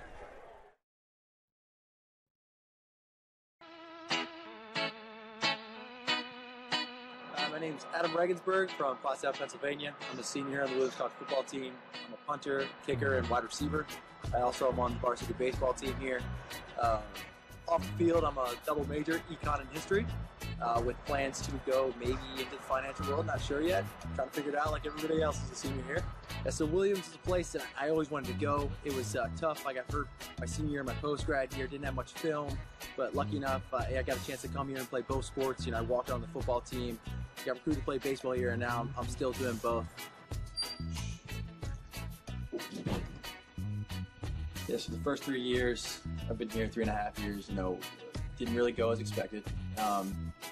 But right now being 4-1, credit to this team for not giving up and the guys in this locker room. It's a great feeling to realize all of our hard work is finally paying off. So last week at Middlebury might be the best win I've ever had in sports, right? It was a culmination of all our hard work to march down 4 times in the second half of the game and score every time and do what we wanted. It was a feeling unlike anything else. It was the most gratifying win I've ever been a part of. And last second game-winning touchdown, I was the first one on the dog pile and the first one out because I know how painful they can be on the bottom. So I got on and got out. Another great benefit of playing on the football and baseball teams is that great, alumni network. We always have former players reaching out, offering career advice, maybe which direction to go with our lives. They also help steer us in the right direction for summer internships, how to get them, how to prepare, what's the best way to interview. Maybe they'll take a look at our resume and help us out if they can. But the strong alumni network is very helpful, especially when trying to plan all of our futures. So one professor here who's been particularly inspiring is Professor Charles Dew. He has taught me to think a little deeper and be more aware of the situations I'm in and how what I think and what I say affects other people. He has a pretty unique story coming from the South, coming to Williams, born a racist, his words, and the transformation he underwent when he realized how the way he thought and his actions were affecting other people. And he does a great job in class getting us to realize that things going on in the world can be handled, but you need to stop and think about what you're saying and what you're doing in order to take the appropriate action in whatever situation presents itself. Yeah, outside of sports, outside of the seasons, I work for Gary Guerin in the athletic department here. Big basketball fan. Working the shot clock and the game clock for about 3 years now. Kind of head dog on that team finally. Also sometimes when I can, I get over to Brayton, the elementary school, help out with some tutoring. We also do a little bit of team impact with baseball, so we're also involved in the community, trying to do some outreach programs, things like that.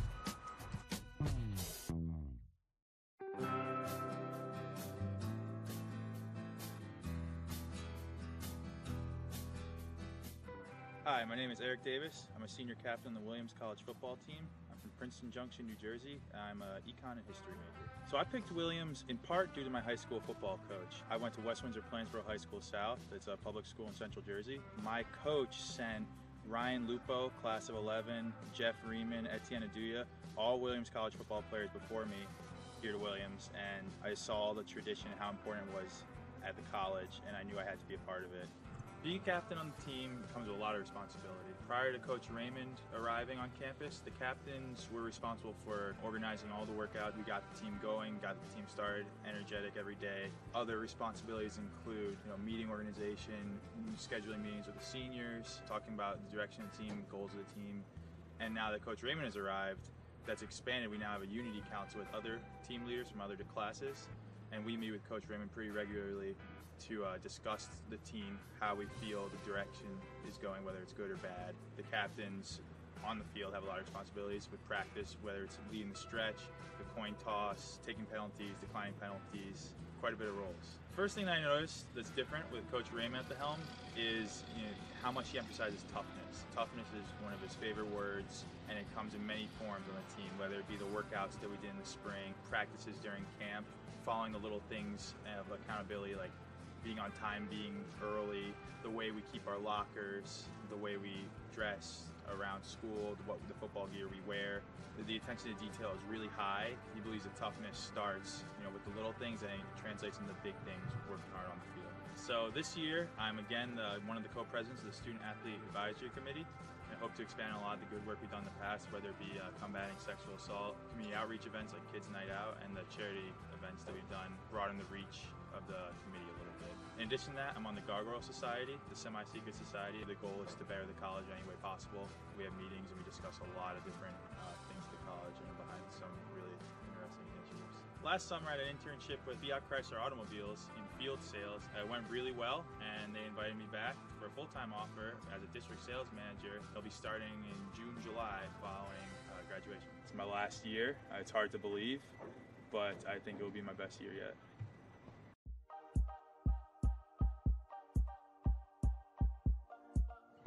Hi, I'm Jeremy Subchinski. I'm a junior offensive lineman from Howell, New Jersey, and I'm majoring in history. Williams definitely wasn't originally on my radar. Coach Creighton, who's now on the strength and conditioning staff, but was on the football staff prior, had a good relationship with my prep school coach. And my coach and him really thought that it'd be a good fit for me and definitely something I should take a look at. So eventually I kind of eased up on the idea of going to Williams, and I said, you know what, I'll take a visit and see what it's all about.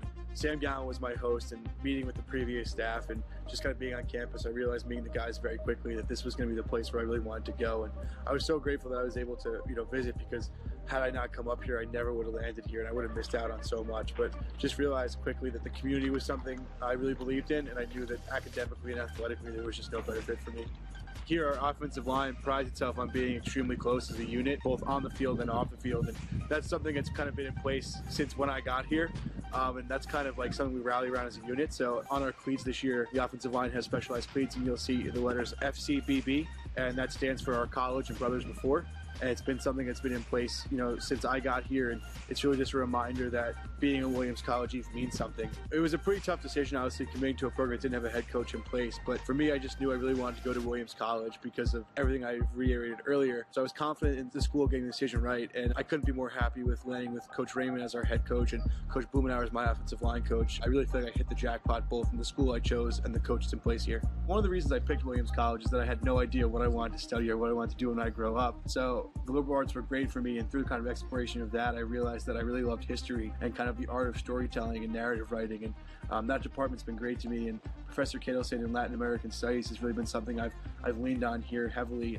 He's been a great advisor to me, but also a great professor who I've learned tons from, so both in and out of the classroom. I was really fortunate very early on to be in connection with the Career Center and looking at internship opportunities. So after my first year, I worked for KIPP Schools Philadelphia in their strategy department, overseeing development as well as external affairs. I really enjoyed that.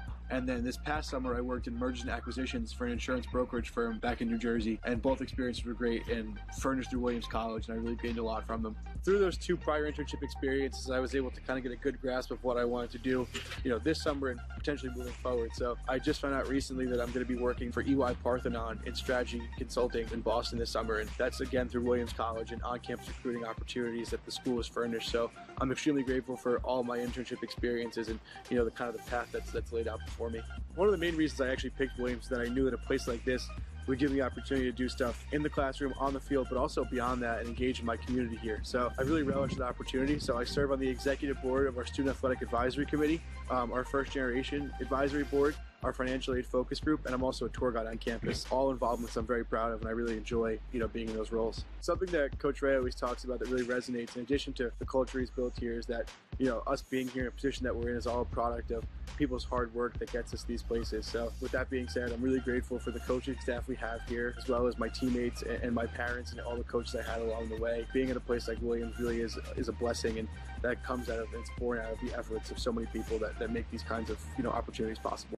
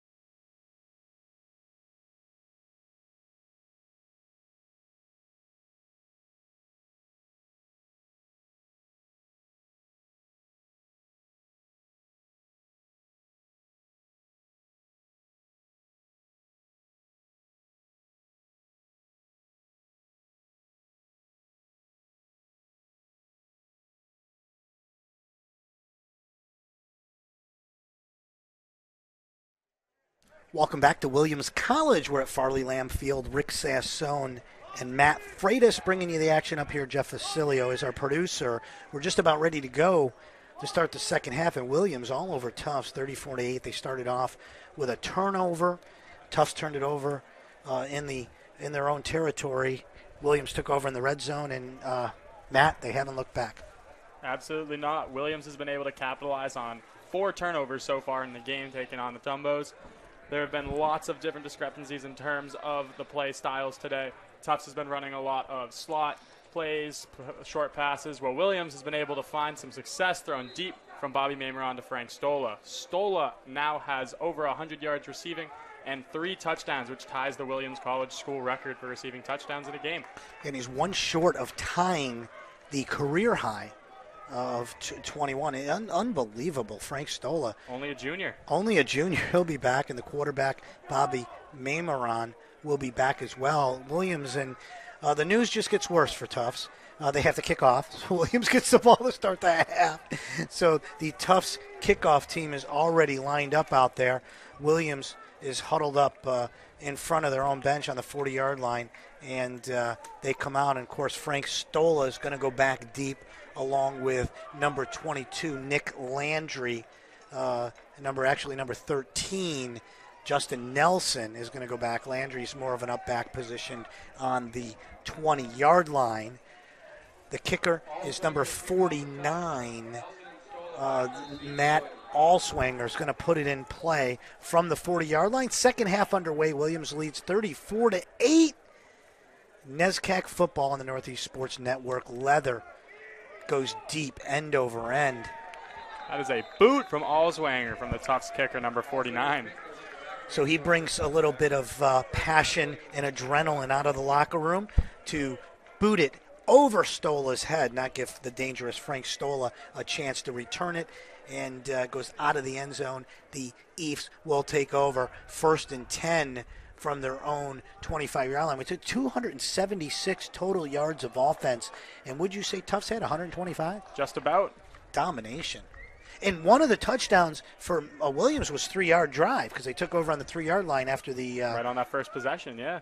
The punt. No, I'm talking about the one of the punt, too. Oh, beginning of the second quarter. My fault. Yeah. Mameron's going to roll out. Mameron's going to keep it. Mameron tries to get outside. He escapes a tackle and scampers out of bounds. Picks up about 8 yards, and Bobby Mameron had 55 yards rushing in the first half. He just added to that total. We were talking about it earlier. Coach Savetti of Tufts said before this game, following his team's win over the 3-time NESCAC champion Trinity, that he was facing arguably the best quarterback within the conference in this game against Williams, number 2, Bobby Mameron, the junior from Duxbury High School. Yeah, and Coach Mark Raymond of the Eves said that, Mameron is as good as it gets, a third-year starter, has some new receivers, and there he throws short to Stola, who was open on the near side, but it's going to be incomplete. And that's the only way to stop Frank Stola from catching the ball is throw at his feet. Mameron trying to throw across his body there, running to his left, the righty quarterback. A tough throw to make, but he tried to make it anyways. Stola was just a little bit too far for that pass to make it through.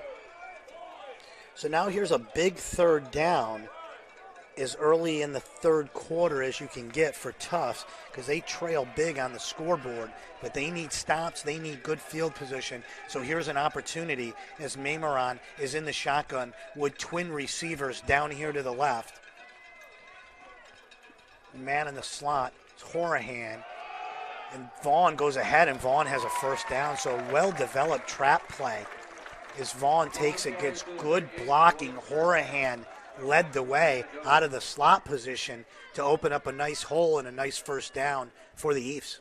And a great run by Vaughn. I'm still going to take this opportunity to gas up Mameron a little bit. You saw before that play, a little pre-snap knowledge, making sure to move Vaughn to that right side, able to get him through the line for that first down. Yeah, also, yes, a third-year starter, only a junior. He'll be back next year. Bad news for the rest of the NESCAC group.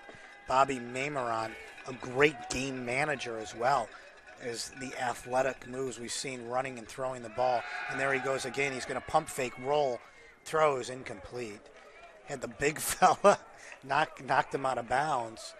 Jovan Nendovic ran him out of bounds. and he's been a force to be reckoned with. And when Mamiron has had pressure, it's been Nendokovic.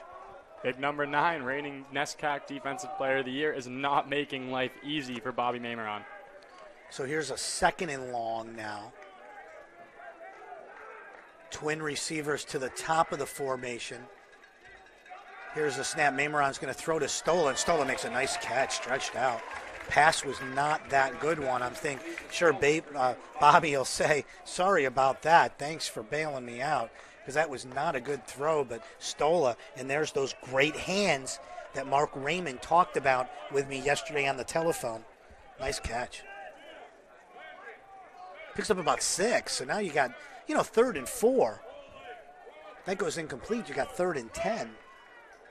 An interesting play. See what Coach Raymond decides to have his offense do.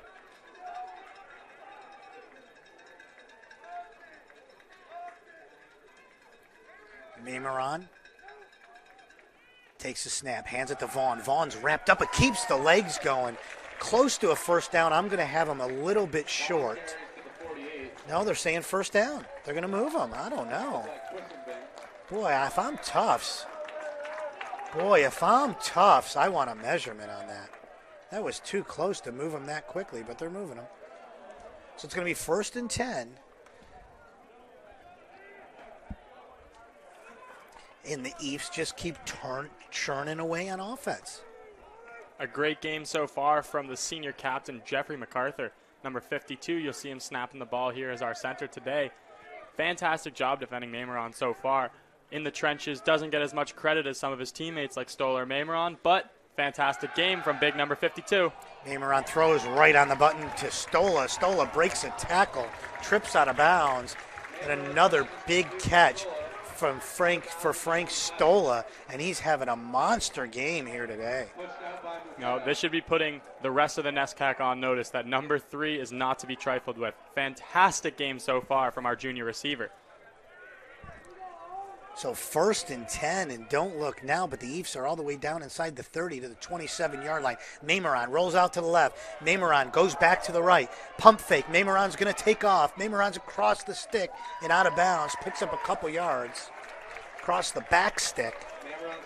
That's some Mamiron magic right there, turning what looks like it's going to be a sack in the backfield into a gain of a couple yards. And he had 6'3", 220, big Jovan Nendokovic chasing him again. He's an absolute menace in this Tufts defensive line. One of the few bright spots in their defensive game today. Nendokovic, he's been all over the field. Very impressive. The big guys that wear small numbers, I like them. They look so much even bigger. With how this guy's playing, we might have to throw him at wide receiver, and maybe Tufts will be able to get something going. He might, I'll tell you.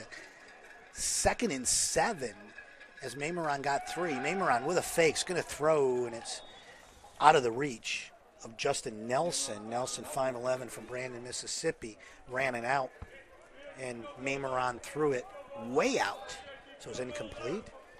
So 3rd down. So here's another big play for the Jumbos. If they could stop them and hold them, they would love to see on the next play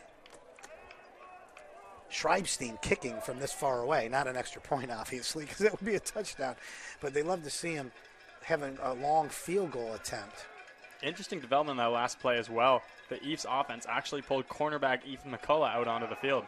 Here's Mamiron. He's going to throw the end zone for Stolla. Touchdown! And there it is. The 4th touchdown of the day for Frank Stolla. And congratulations, Purple Cow, Frank Stolla. A single game individual record, 4 touchdown receptions for Frank Stolla. We're witnessing history, and Williams has a lot of it. This is an old place. That is absolutely fantastic from Stolla. You are seeing some magic from number 3. That is the record for touchdowns caught in a game.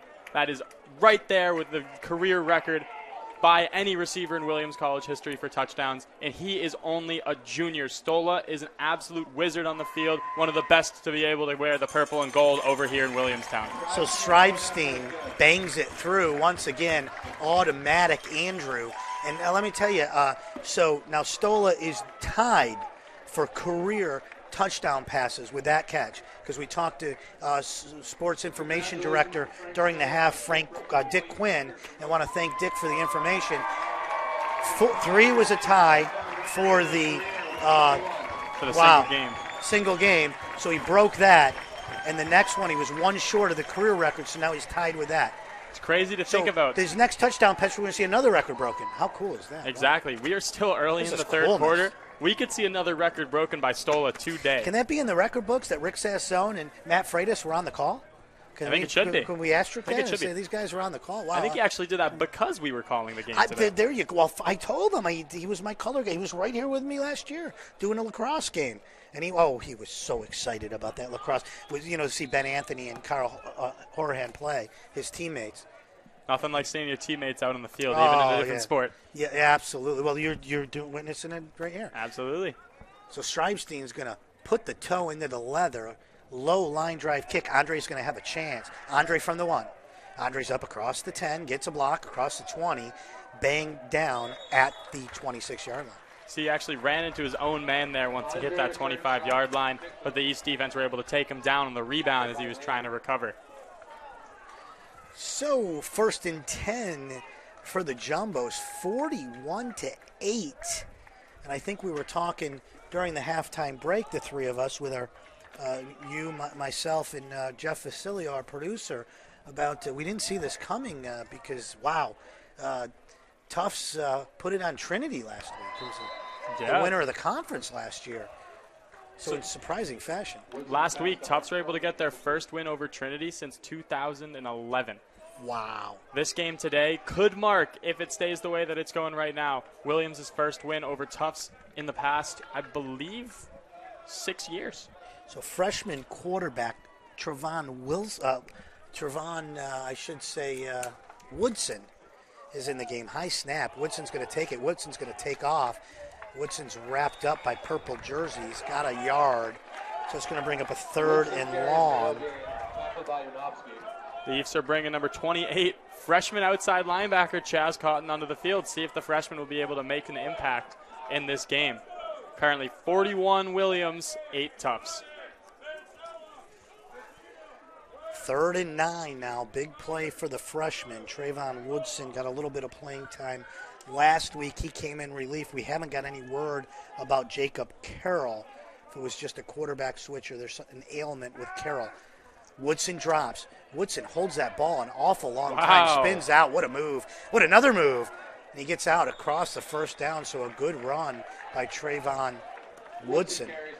Obviously a tough gain for that East defense there. Great run by the quarterback, but something to say about the secondary, not letting anything go in the back. Number 21, Josh Wax, the freshman, doing a great job making sure that nobody was throwing deep to his side of the field. Woodson at quarterback has Pedrini in the backfield with him. Fake to Pedrini, throws out to the flat. O.J. Anderson with a move, a burst of speed. Out over the 45, all the way out to the 49, 1st and 10, and the Jumbos are in hurry-up mode now, down 41-8. A lot of time left. Well, they got across midfield. They actually spotted it on the 49 of Williams. A couple more yards than I thought he got. Here's Woodson. Woodson gives to Pedrini. Pedrini cuts up. Nice cut, but boy, right there. Wow, big TJ number Rothman. 45, T.J. Rothman. You're on it, man. That is a mean linebacker right there out of Norwell, Massachusetts. They breed them tough in the South Shore. And freshman strong safety came up to get a lick in, Drew Mahalik.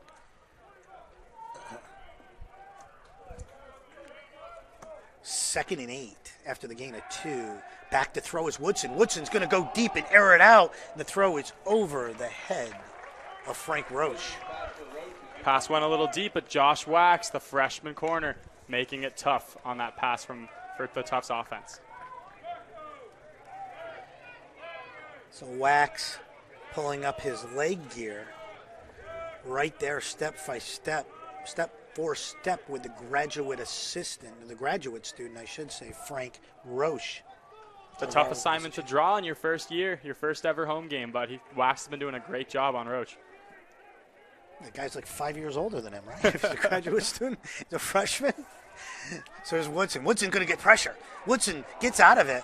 Woodson rolls across the 50s out of bounds, forced out of bounds by Ian Devine, sophomore out of Pelham, New York, Fordham Prep.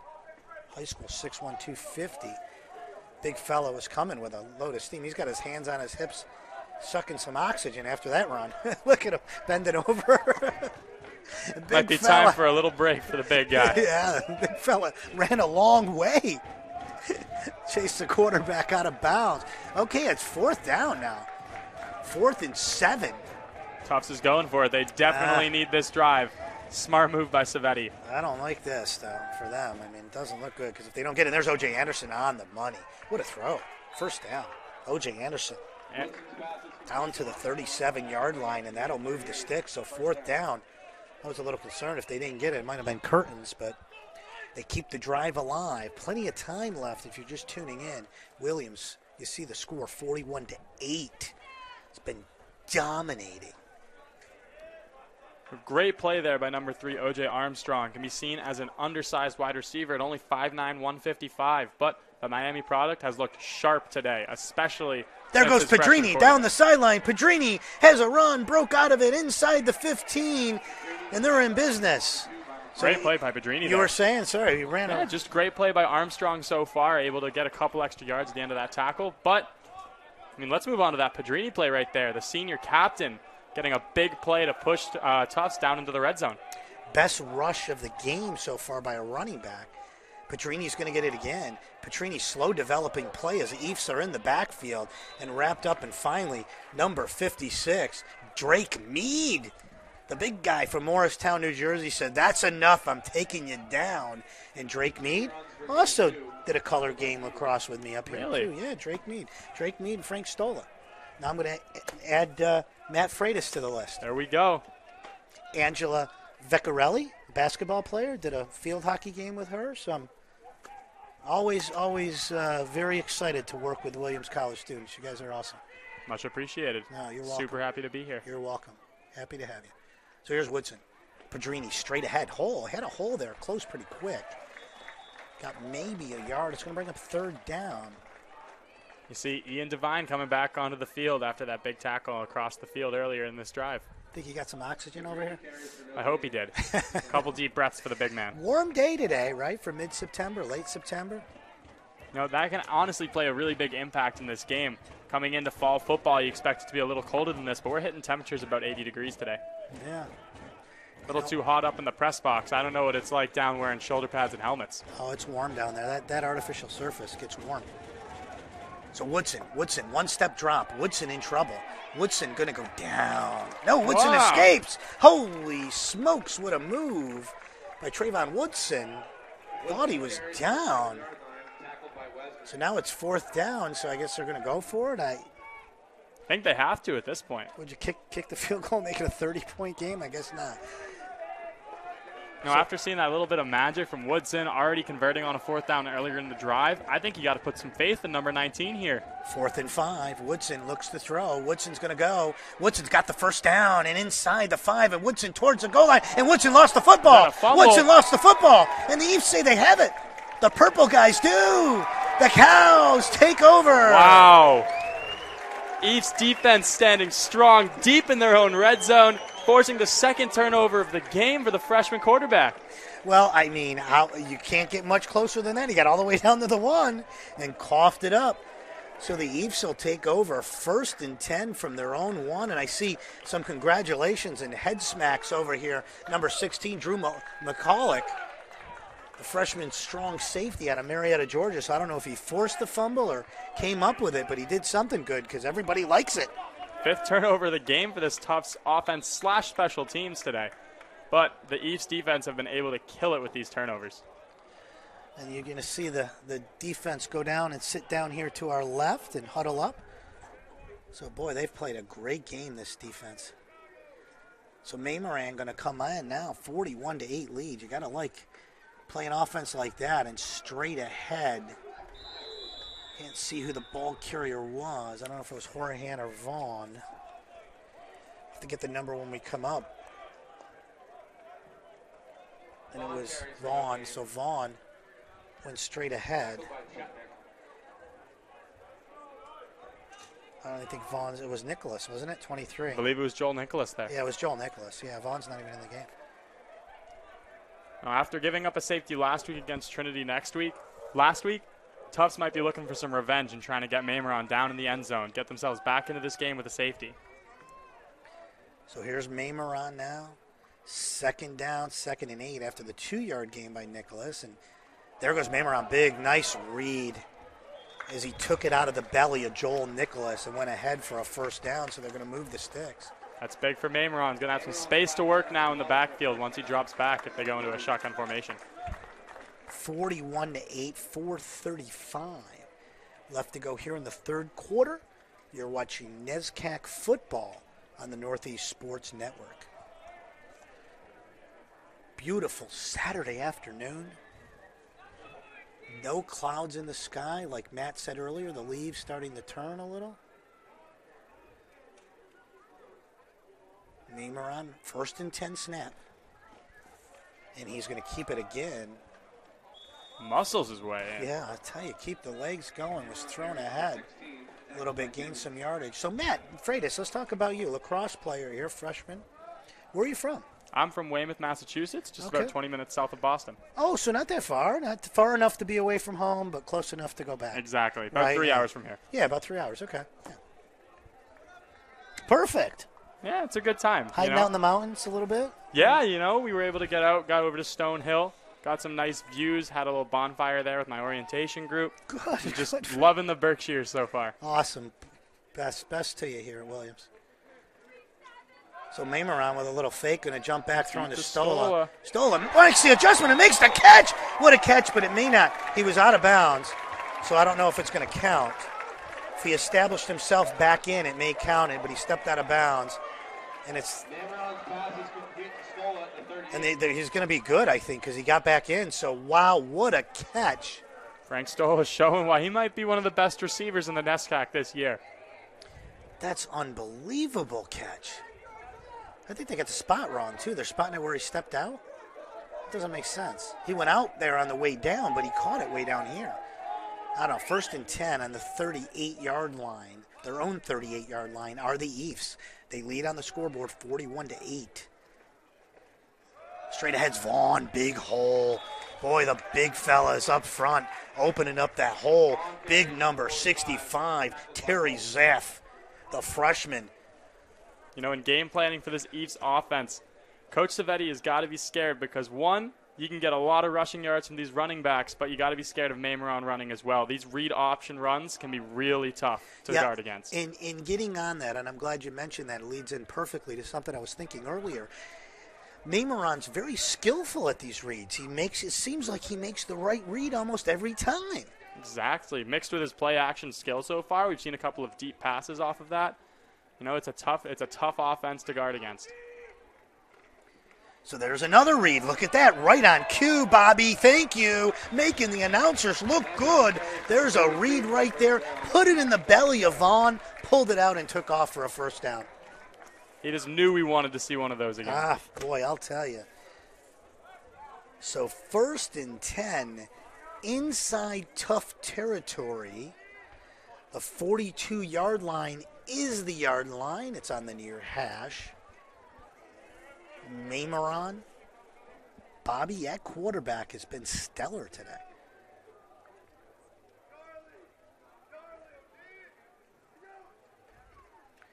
There's the handoff. Vaughn goes, oh no, the fake, he's faking me out. I don't know if that's hard to do, but I'm surprised by it. What a play action. Put it in the belly of, and I'm telling you, that's the key. And I was watching a game the other night, and I can't remember what it was, and I want to say, you know who it was? It was the Cleveland Browns, Baker Mayfield.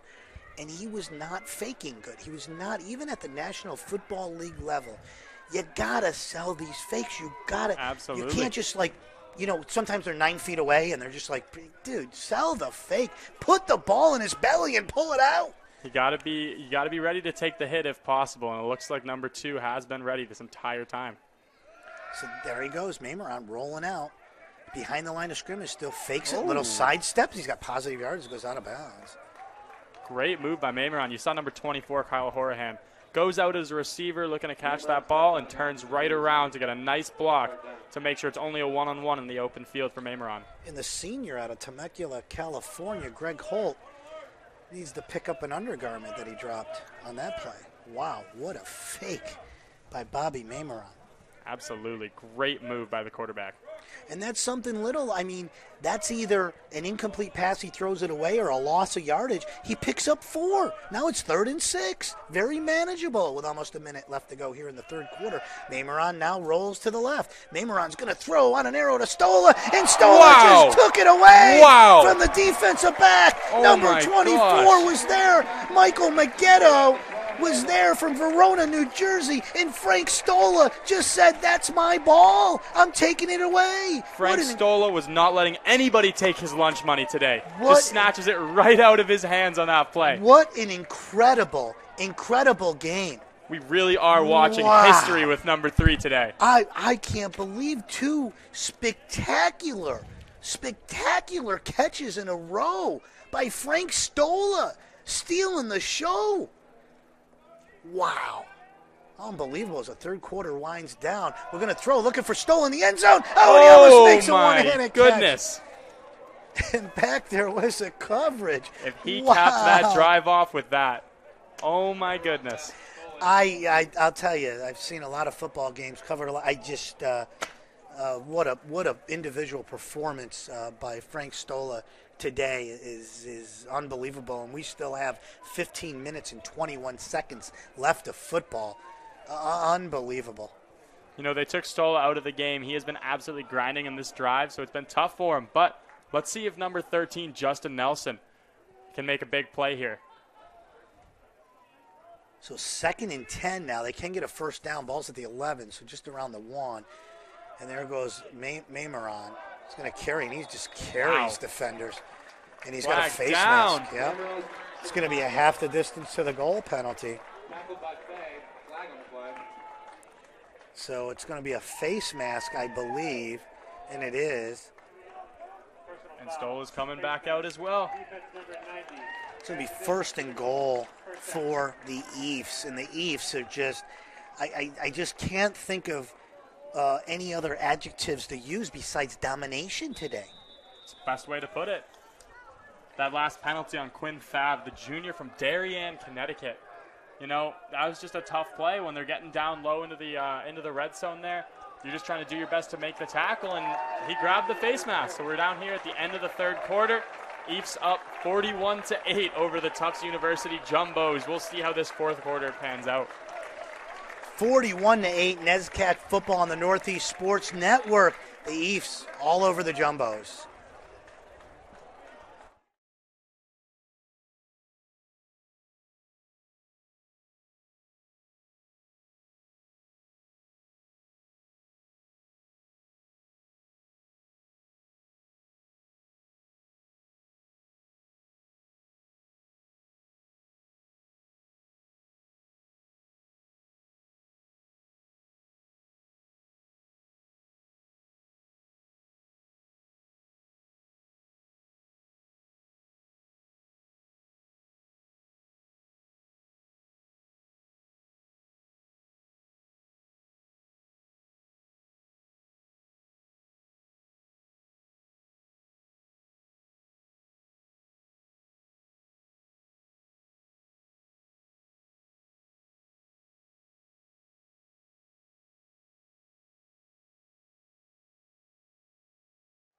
Welcome back to Williams College, and they made the announcement. We got word from the information department, a career single-game receiving record, 233 yards, Frank Stola. Absolutely insane. Stola might just be putting up the best single-game performance from a Williams College wide receiver ever. One of the most dominant performances by an athlete. They're throwing to Stola for the record, and it's incomplete. And the record would be career touchdown receptions. He already has the single game at 4 today. He has the single yards at 233. And once again, only a junior. And not only is he only a junior, this is only the second game of the year in his junior season. So really, he's a little more than halfway through his football career. Exactly. Wow. It's great because you'll see, same grade as his quarterback, Bobby Mameron. They have worked on an amazing relationship, fantastic chemistry throwing the ball, and they still have over an entire year left of being that 1-2 punch for this Eefs team. Wow, incredible. Incredible championship run. I see it. They're throwing to Stola again. There's a pass, and he caught it. Touchdown. No, he's out of bounds. He couldn't get the 1 foot down. That's close. So Mameron, I was waiting for those arms to get up. I became a fan there for a second. Honestly, at this point, you just got to root for number 2 and number 3. They're having an amazing game. And I'll tell you, fans, if you're a young Williams College East football fan and you want to get a jersey, 2 or 3 might be good numbers to pick. Absolutely. So here we go, 3rd and goal now. I think they're going to throw it to him again. Based off the flow of this game so far, I don't see why you throw it to anyone else. And Mameron hands it to Vaughn, who's wrapped up, and Mameron comes out of the pack a little maimed, limping a little bit, and that's going to bring on the field goal unit. You got to give it to Schreibstein, let him bang it through. The kid deserves it. We'll see if Schreibstein can keep his perfect day going so far. Andrew Schreibstein, right? What's he got? 2 field goals and 6 extra points? 5 extra points? I believe so. 2 for 2 and 5 for 5. 5 for 5. 5 extra points. 35, yep. So 5-11. Scored 11 points today. I want this guy on my fantasy team. Yeah, right? Imagine having him, Stola as a wide receiver, and Schreibstein as a kicker today. 41 for the Eafs. Looking to add another 3 here as they call timeout. And I did get some scores earlier. Amherst was ahead of Colby 24-10. There was about 10 minutes left to go in the 4th there. At the start of the 4th quarter, Middlebury, the Panthers all over the Bobcats. Cat fight there. Well, really, not really. 28-0 Middlebury leads. Trinity all over the Polar Bears, 40-0. 7:22 in the 3rd. And Wesley and the Cardinals over the Hamilton Continentals, 21-10. 11 minutes and 30 seconds was left in the 4th. The score's probably a little further along. I got those a while ago at the end of our half. Those games a little bit ahead of us, so some of them may be finals because they all kicked at 1. We kicked at 1:30 today. You got to say we're the primetime game. We kicked at 1:30. Yeah, it's a great bounce-back game for the Bantams as well after losing to Tufts. Yep, and the kick is up and good.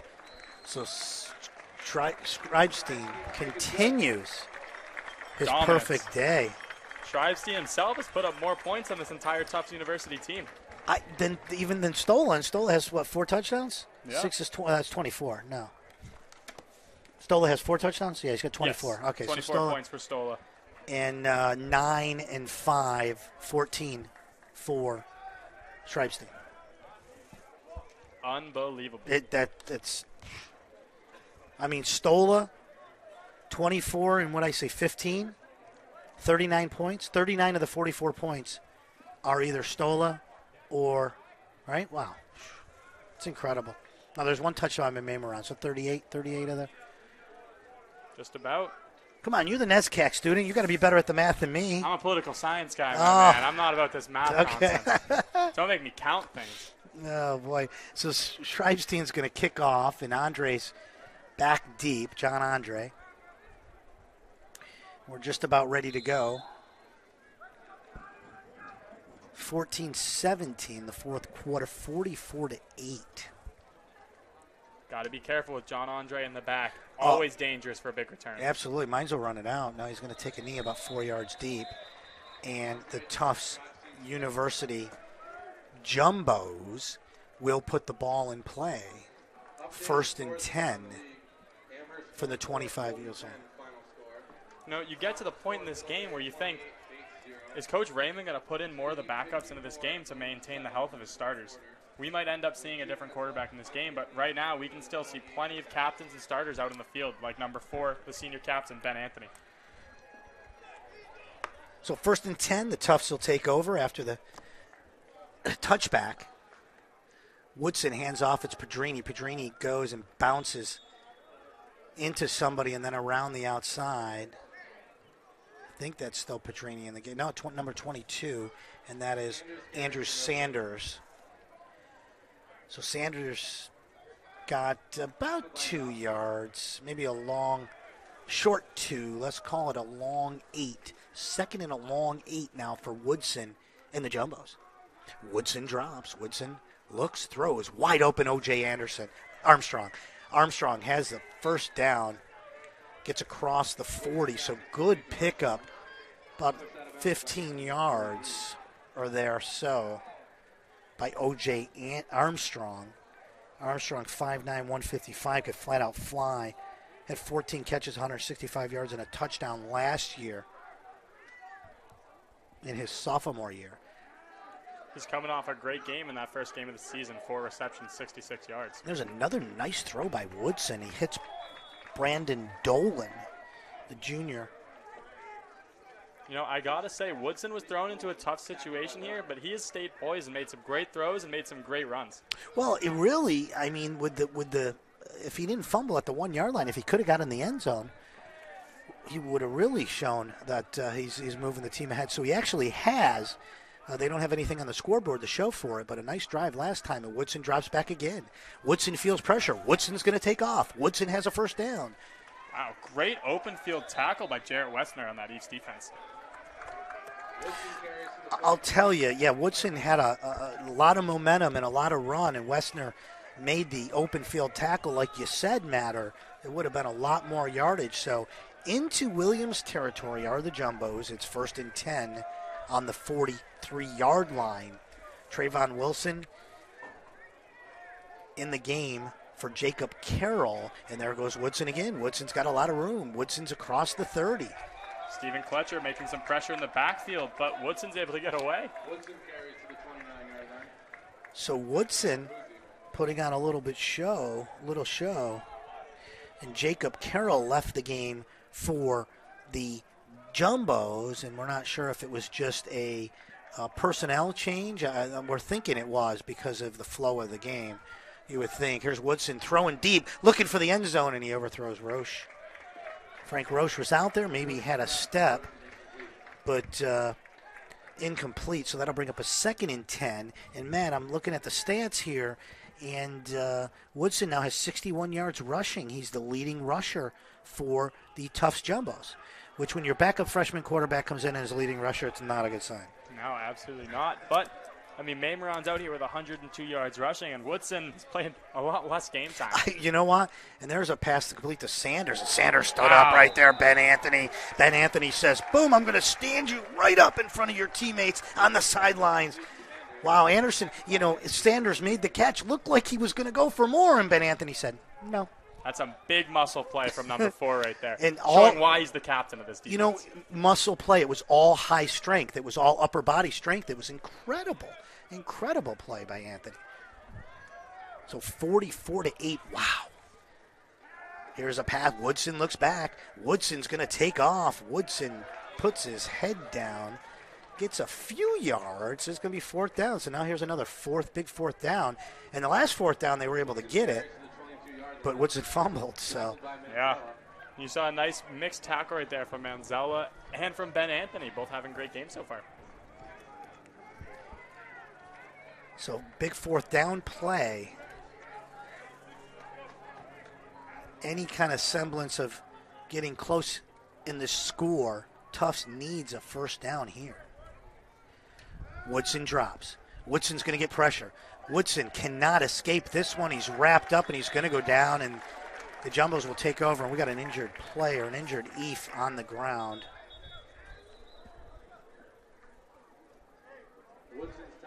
The big fella slow to get up. The training staff's going to go out there. Ian Devine injured on the field. Ian Devine, I saw him get wrestled down. He was tangled up with a blocker, and he got wrestled down. So they'll attend to Devine.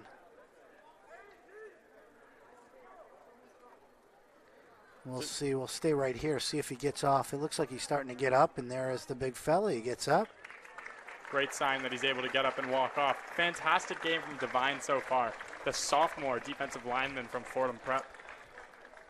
Sometimes those big fellas just might be tired, man. They do so much work and so much hard work down there in the trenches, and he's certainly been a force on that defensive line today, and it's good to see him get up and walk off under his own power. Absolutely. We've seen him flying across the field, not even just staying in the trenches, making open field tackles. So tough loss for the East defense. We'll see if he ends up coming back in this game, but regardless, great game from number 93. So the East take over, and we have a new quarterback in the game. Jacob Bischopping. The sophomore quarterback from Suffield Academy out of Palo Alto, California, going across the country for his high school and for his college. And there's a big open hole for Vaughn as Vaughn rumbles from the 23 all the way out across the 40, and it's going to be a first down, actually just short of the 40. They spotted on the 39. So Bischopping comes in for one play and goes out as Bobby Maymeron comes back in. So that was very bizarre. I don't know. Maybe Bobby had to tie his shoe or something. We don't know. Or use the restroom or not find his helmet or something. That was weird. I thought with the score they were going to keep Bischopping in there. But Maymeron's back in with Vaughn in the backfield. 1st and 10 after the Vaughn run. There's another handoff. Vaughn goes straight ahead. Piled up 2 yards ahead. It'll be 2nd and 8. We saw Bischopping come onto the field earlier. The sophomore has had a bit of playtime in his career. He has 5 touchdowns and 5 interceptions on the career with over 400 yards passing. So wow, really? Okay, yeah, so he's played a little bit. Absolutely, and I mean, by the time Maymeron retires, after he graduates, we could see Bischopping getting some substantial playing time. Right. So clock's moving. There you see 9:20 left to go here in the 4th quarter. Bobby Maymeron at quarterback, 2nd and 8 for the Eves.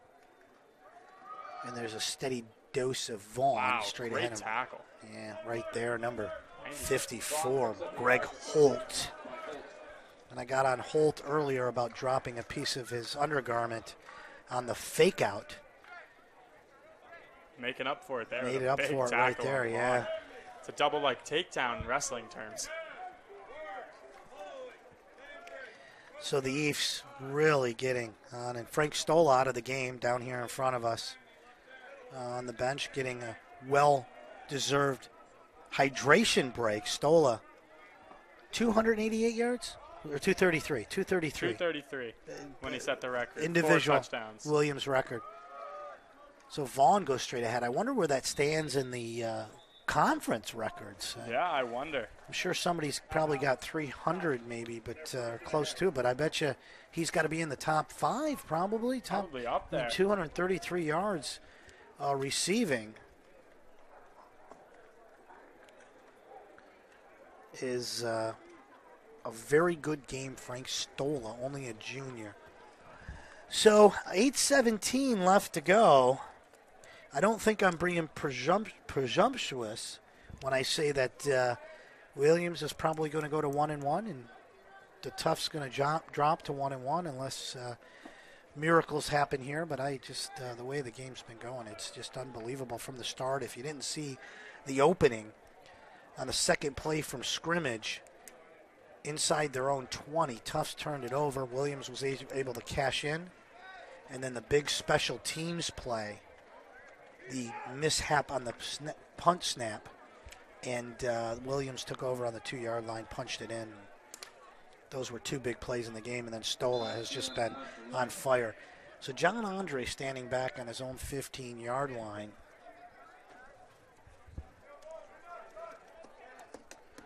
As Schreibstein comes in the punt. Great nice punt. kick. Wow. Andre's going to go all the way back to his own 5 to field it, and he's going to get wrapped up. He gets out. There goes Andre. Andre's got some space, and he was wrapped up. The Eves had him, but Andre slithers out past the 15 to the 20. So it's going to be 1st and 10 for the Jumbos with 8:03 left to go in the 4th quarter. Boy, 44-8. Despite the great return there, you can see Schreibstein's absolute domination in this game, even going towards his punting unit team. He launched that thing down within the 10-yard line. Great return by Andre, but kicking and punting today, he's been great. Yeah, exactly. It had to be a great return because it was a fantastic punt. It was a great punt, great return. Just good football. Empty backfield now for Woodson. Woodson's going to throw. He's got a complete. He completes a receiver, throws it on a rope. And that's number 80. First catch of the game, Wilton Blout. We can see number 25, Luca passing Puzzi, slow to get up, still on the ground here. So senior captain. it was, Blount's second reception of the game. He did have one in the first. So Luca Puzzi down on the turf. We hope this is nothing serious, and it looks like it's a cramp, so that's good.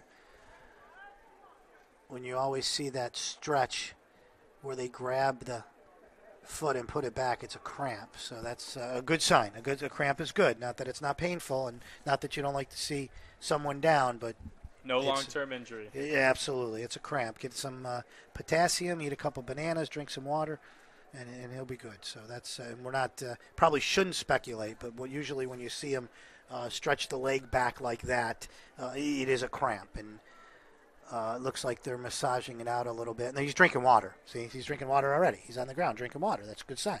Absolutely. If you got a serious injury, you're not drinking water. That's the last thing you know. So Puzzi gets up, so he's going to walk off under his own power. So that's a good sign. So he's been a leader of this East secondary all day. You can see him getting a huge round of applause from the East supporters in the stands. It's a great-looking crowd today. This is a great-looking crowd on a beautiful day. This is beautiful here. Look at the people here. Down Lots of below, you people can't see it at supporting the home. team. Yeah, you can't see us at home. I mean, the other side, the Tufts, people that made the trip over from Medford, not too many of them, and they were tailgating earlier today when I parked. I parked next to a group. They had some goalposts set up and a table and some cocktails, and it's just a great atmosphere here at Williams College. So Woodson's going to drop back. Woodson's going to have to step up from the pressure. Woodson throws incomplete. Has a receiver. It's Roche. Roche breaks a tackle. Roche is inside the 20, the 10. Touchdown! Oh, we got a flag on the play, behind the play. And tied up was O.J. Armstrong and Chaz Cotton from Los Angeles. They were tied up behind the play, and the flag was dropped, and O.J. Anderson was pointing at Cotton. But who knows what that is? If it's on Armstrong, sorry, I keep saying O.J. Anderson. If that was on O.J. Armstrong, and it is. What a blunder. What a horrible penalty by O.J. Armstrong behind the play. Roche was just about in the end zone when he committed that foul. I don't think that was a necessary penalty at all. I think he still would have made it in. Oh, Was absolutely. in hot pursuit, but I don't know. And I don't know what did they call? I didn't hear it. It wasn't a blocking penalty. I think it was like roughness or something. I do think it was. Oh, roughness. black in the box? Okay. Our producer, Jeff Facilio, who we would be nothing without him. He said it was blocking the back. Men. Oh, man. Thank goodness for him. And there goes Woodson for the first down. I mean, those of you at home got to put up with Matt and I speaking. You don't see the person who is really orchestrating this whole broadcast. Jeff Facilio always does a great job. So glad to be working with him again. Did some baseball with him in the spring. Got to meet him out there and work with him in the Northeast Sports Network. Great to be doing the fall football. A little cool breeze blowing through the booth now.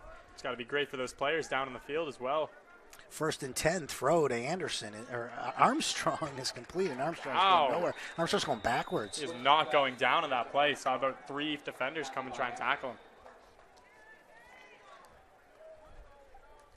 So there were finals. I did hear final Amherst beat Colby 24-10. So Amherst will now go to 2-0.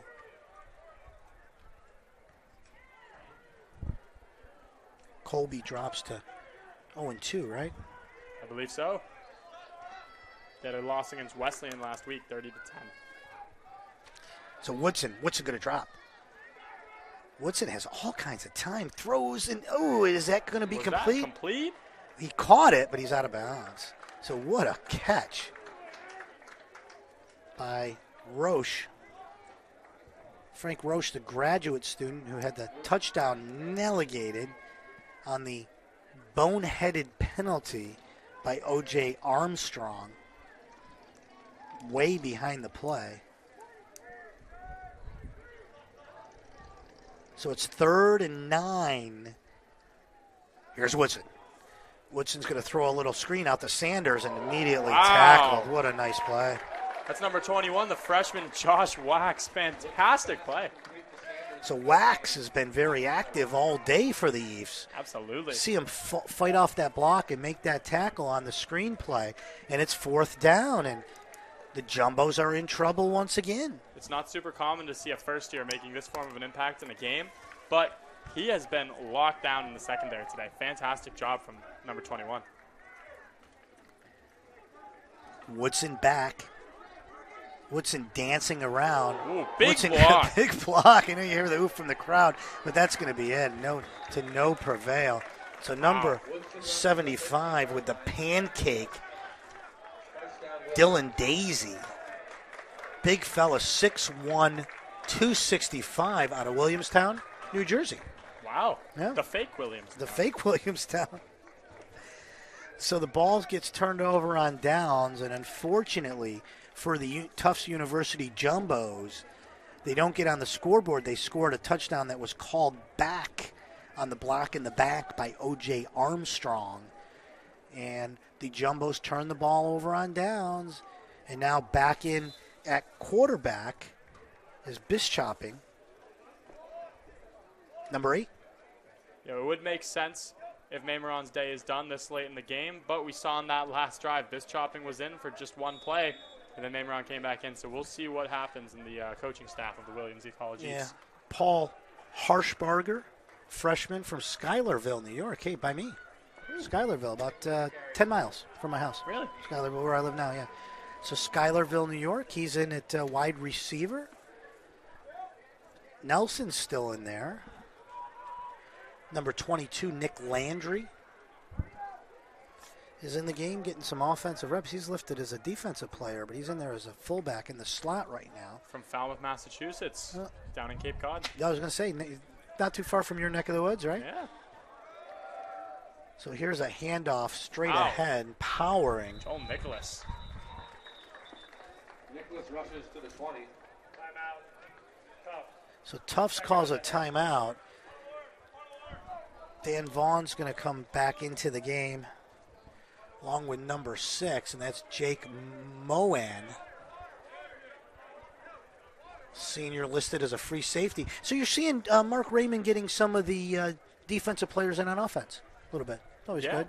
Absolutely. Especially with these younger guys, you might see them as they get older make a switch from either offense to D or D to O. So getting them this time now is just very valuable for the younger Great guys. point. Great point. When you got the game is no longer in doubt. You got the game wrapped up. You got the W at home, your home opener.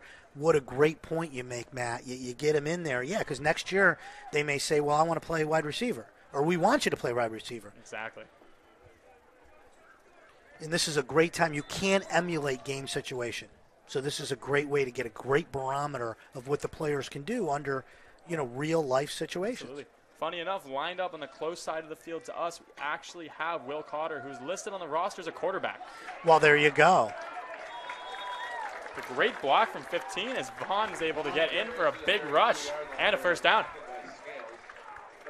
So Cotter listed as a quarterback, 6'4", 205 from the Hackley School in New York City. As Matt said, is in the game. So Vaughn gets the first down. 4.5 minutes left. It's all Williams, 44-8 over Tufts. Bischopping in at quarterback. Jackson Bischopping, the sophomore out of Palo Alto, California, Northern California, over here on the East Coast. Big hole powering through. Keeping his legs moving, huh? Great run. A great part of this East offense today has been the fact that the rushers like Vaughn and like Mameron have been able to make these runs that look like they're only going to be a 0 or 1 yard gain up to a 4 or a 5. And that has just been huge for this offense in making short yard situations on 2nd and 3rd down. Well put together game today, all around by the Eafs, and they're going to even their record to 1-1. Tufts is going to drop a game down to 1-1. Bischopping at quarterback in the shotgun. It really does just seem like they've won all the phases of the game. Wow. Oh, look at Nicholas. Wow, what a run to the outside, and he hopped over somebody going laterally. Oh, my God. Joel Nicholas, the freshman, out of Buffalo, New York, Moving upstate the chains. Western New Yorker. And the chains move again, and that was a really nice run by Joel Nicholas.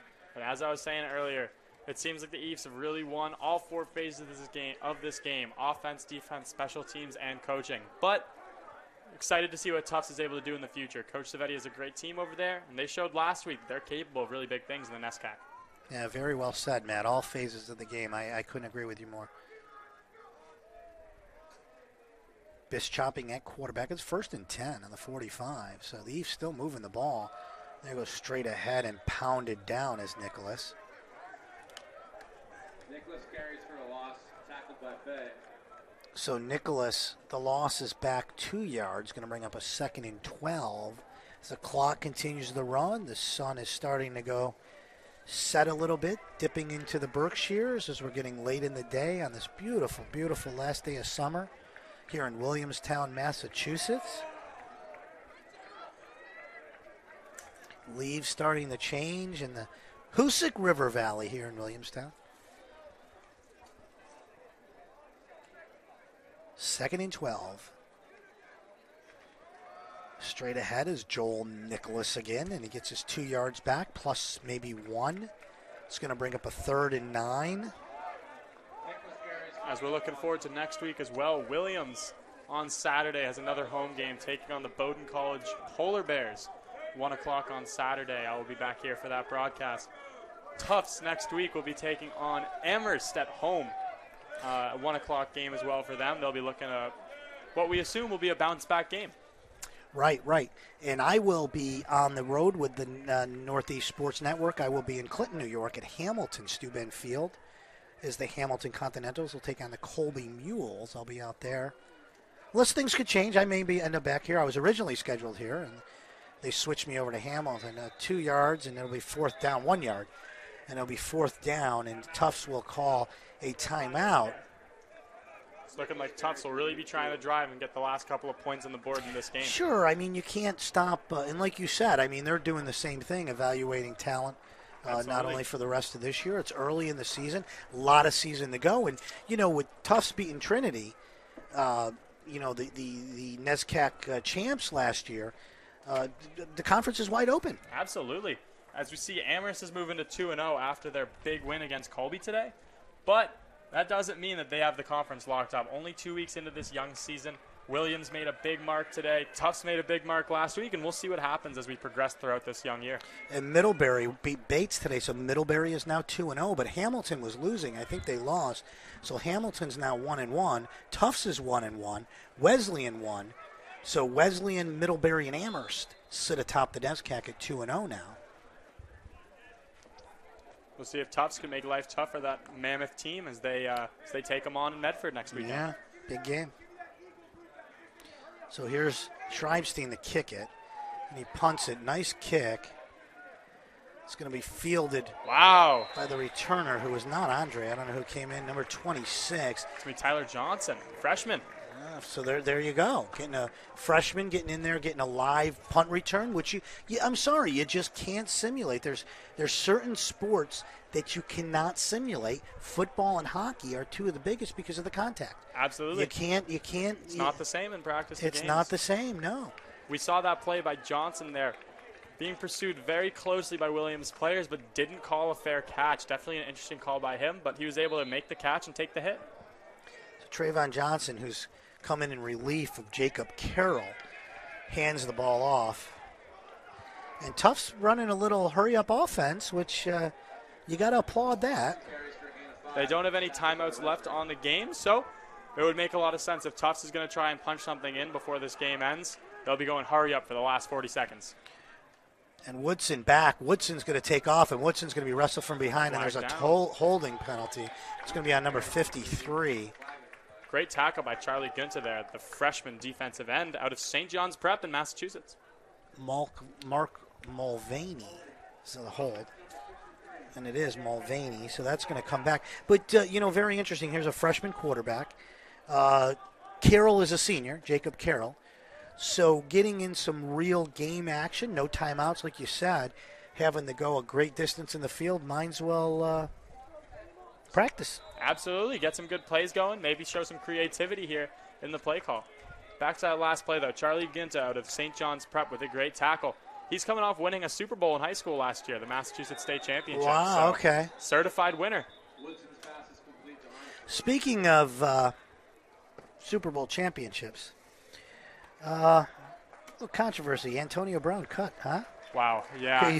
It's a tough time for the Patriots, but makes a lot of sense. I think he did deserve to be cut. I absolutely. And Belichick isn't going to put up with. They don't need the distractions. Absolutely not. And that's how we end. As the clocks hit 0, Williams College 44, Tufts University 8. Williams College goes to 1-on-1 now in the NESCAC. Tufts falls to 1-1. And what a great day. Always a great broadcast. It was NESCAC football on the Northeast Sports Network. Rick Sassone here. I want to thank Matt Freitas. Great job, Matt. Having me. I Absolutely appreciate great working with you. And I want to thank everybody for tuning in today. Without you viewing us, we're not needed. And want to thank our producer, Jeff Facilio, who was spot on, who kept us on point all afternoon, working behind the scenes. You just don't see what he does. Can't thank him enough. Once again, the final score from Farley Lamb Field, Williams 44, Tufts 8.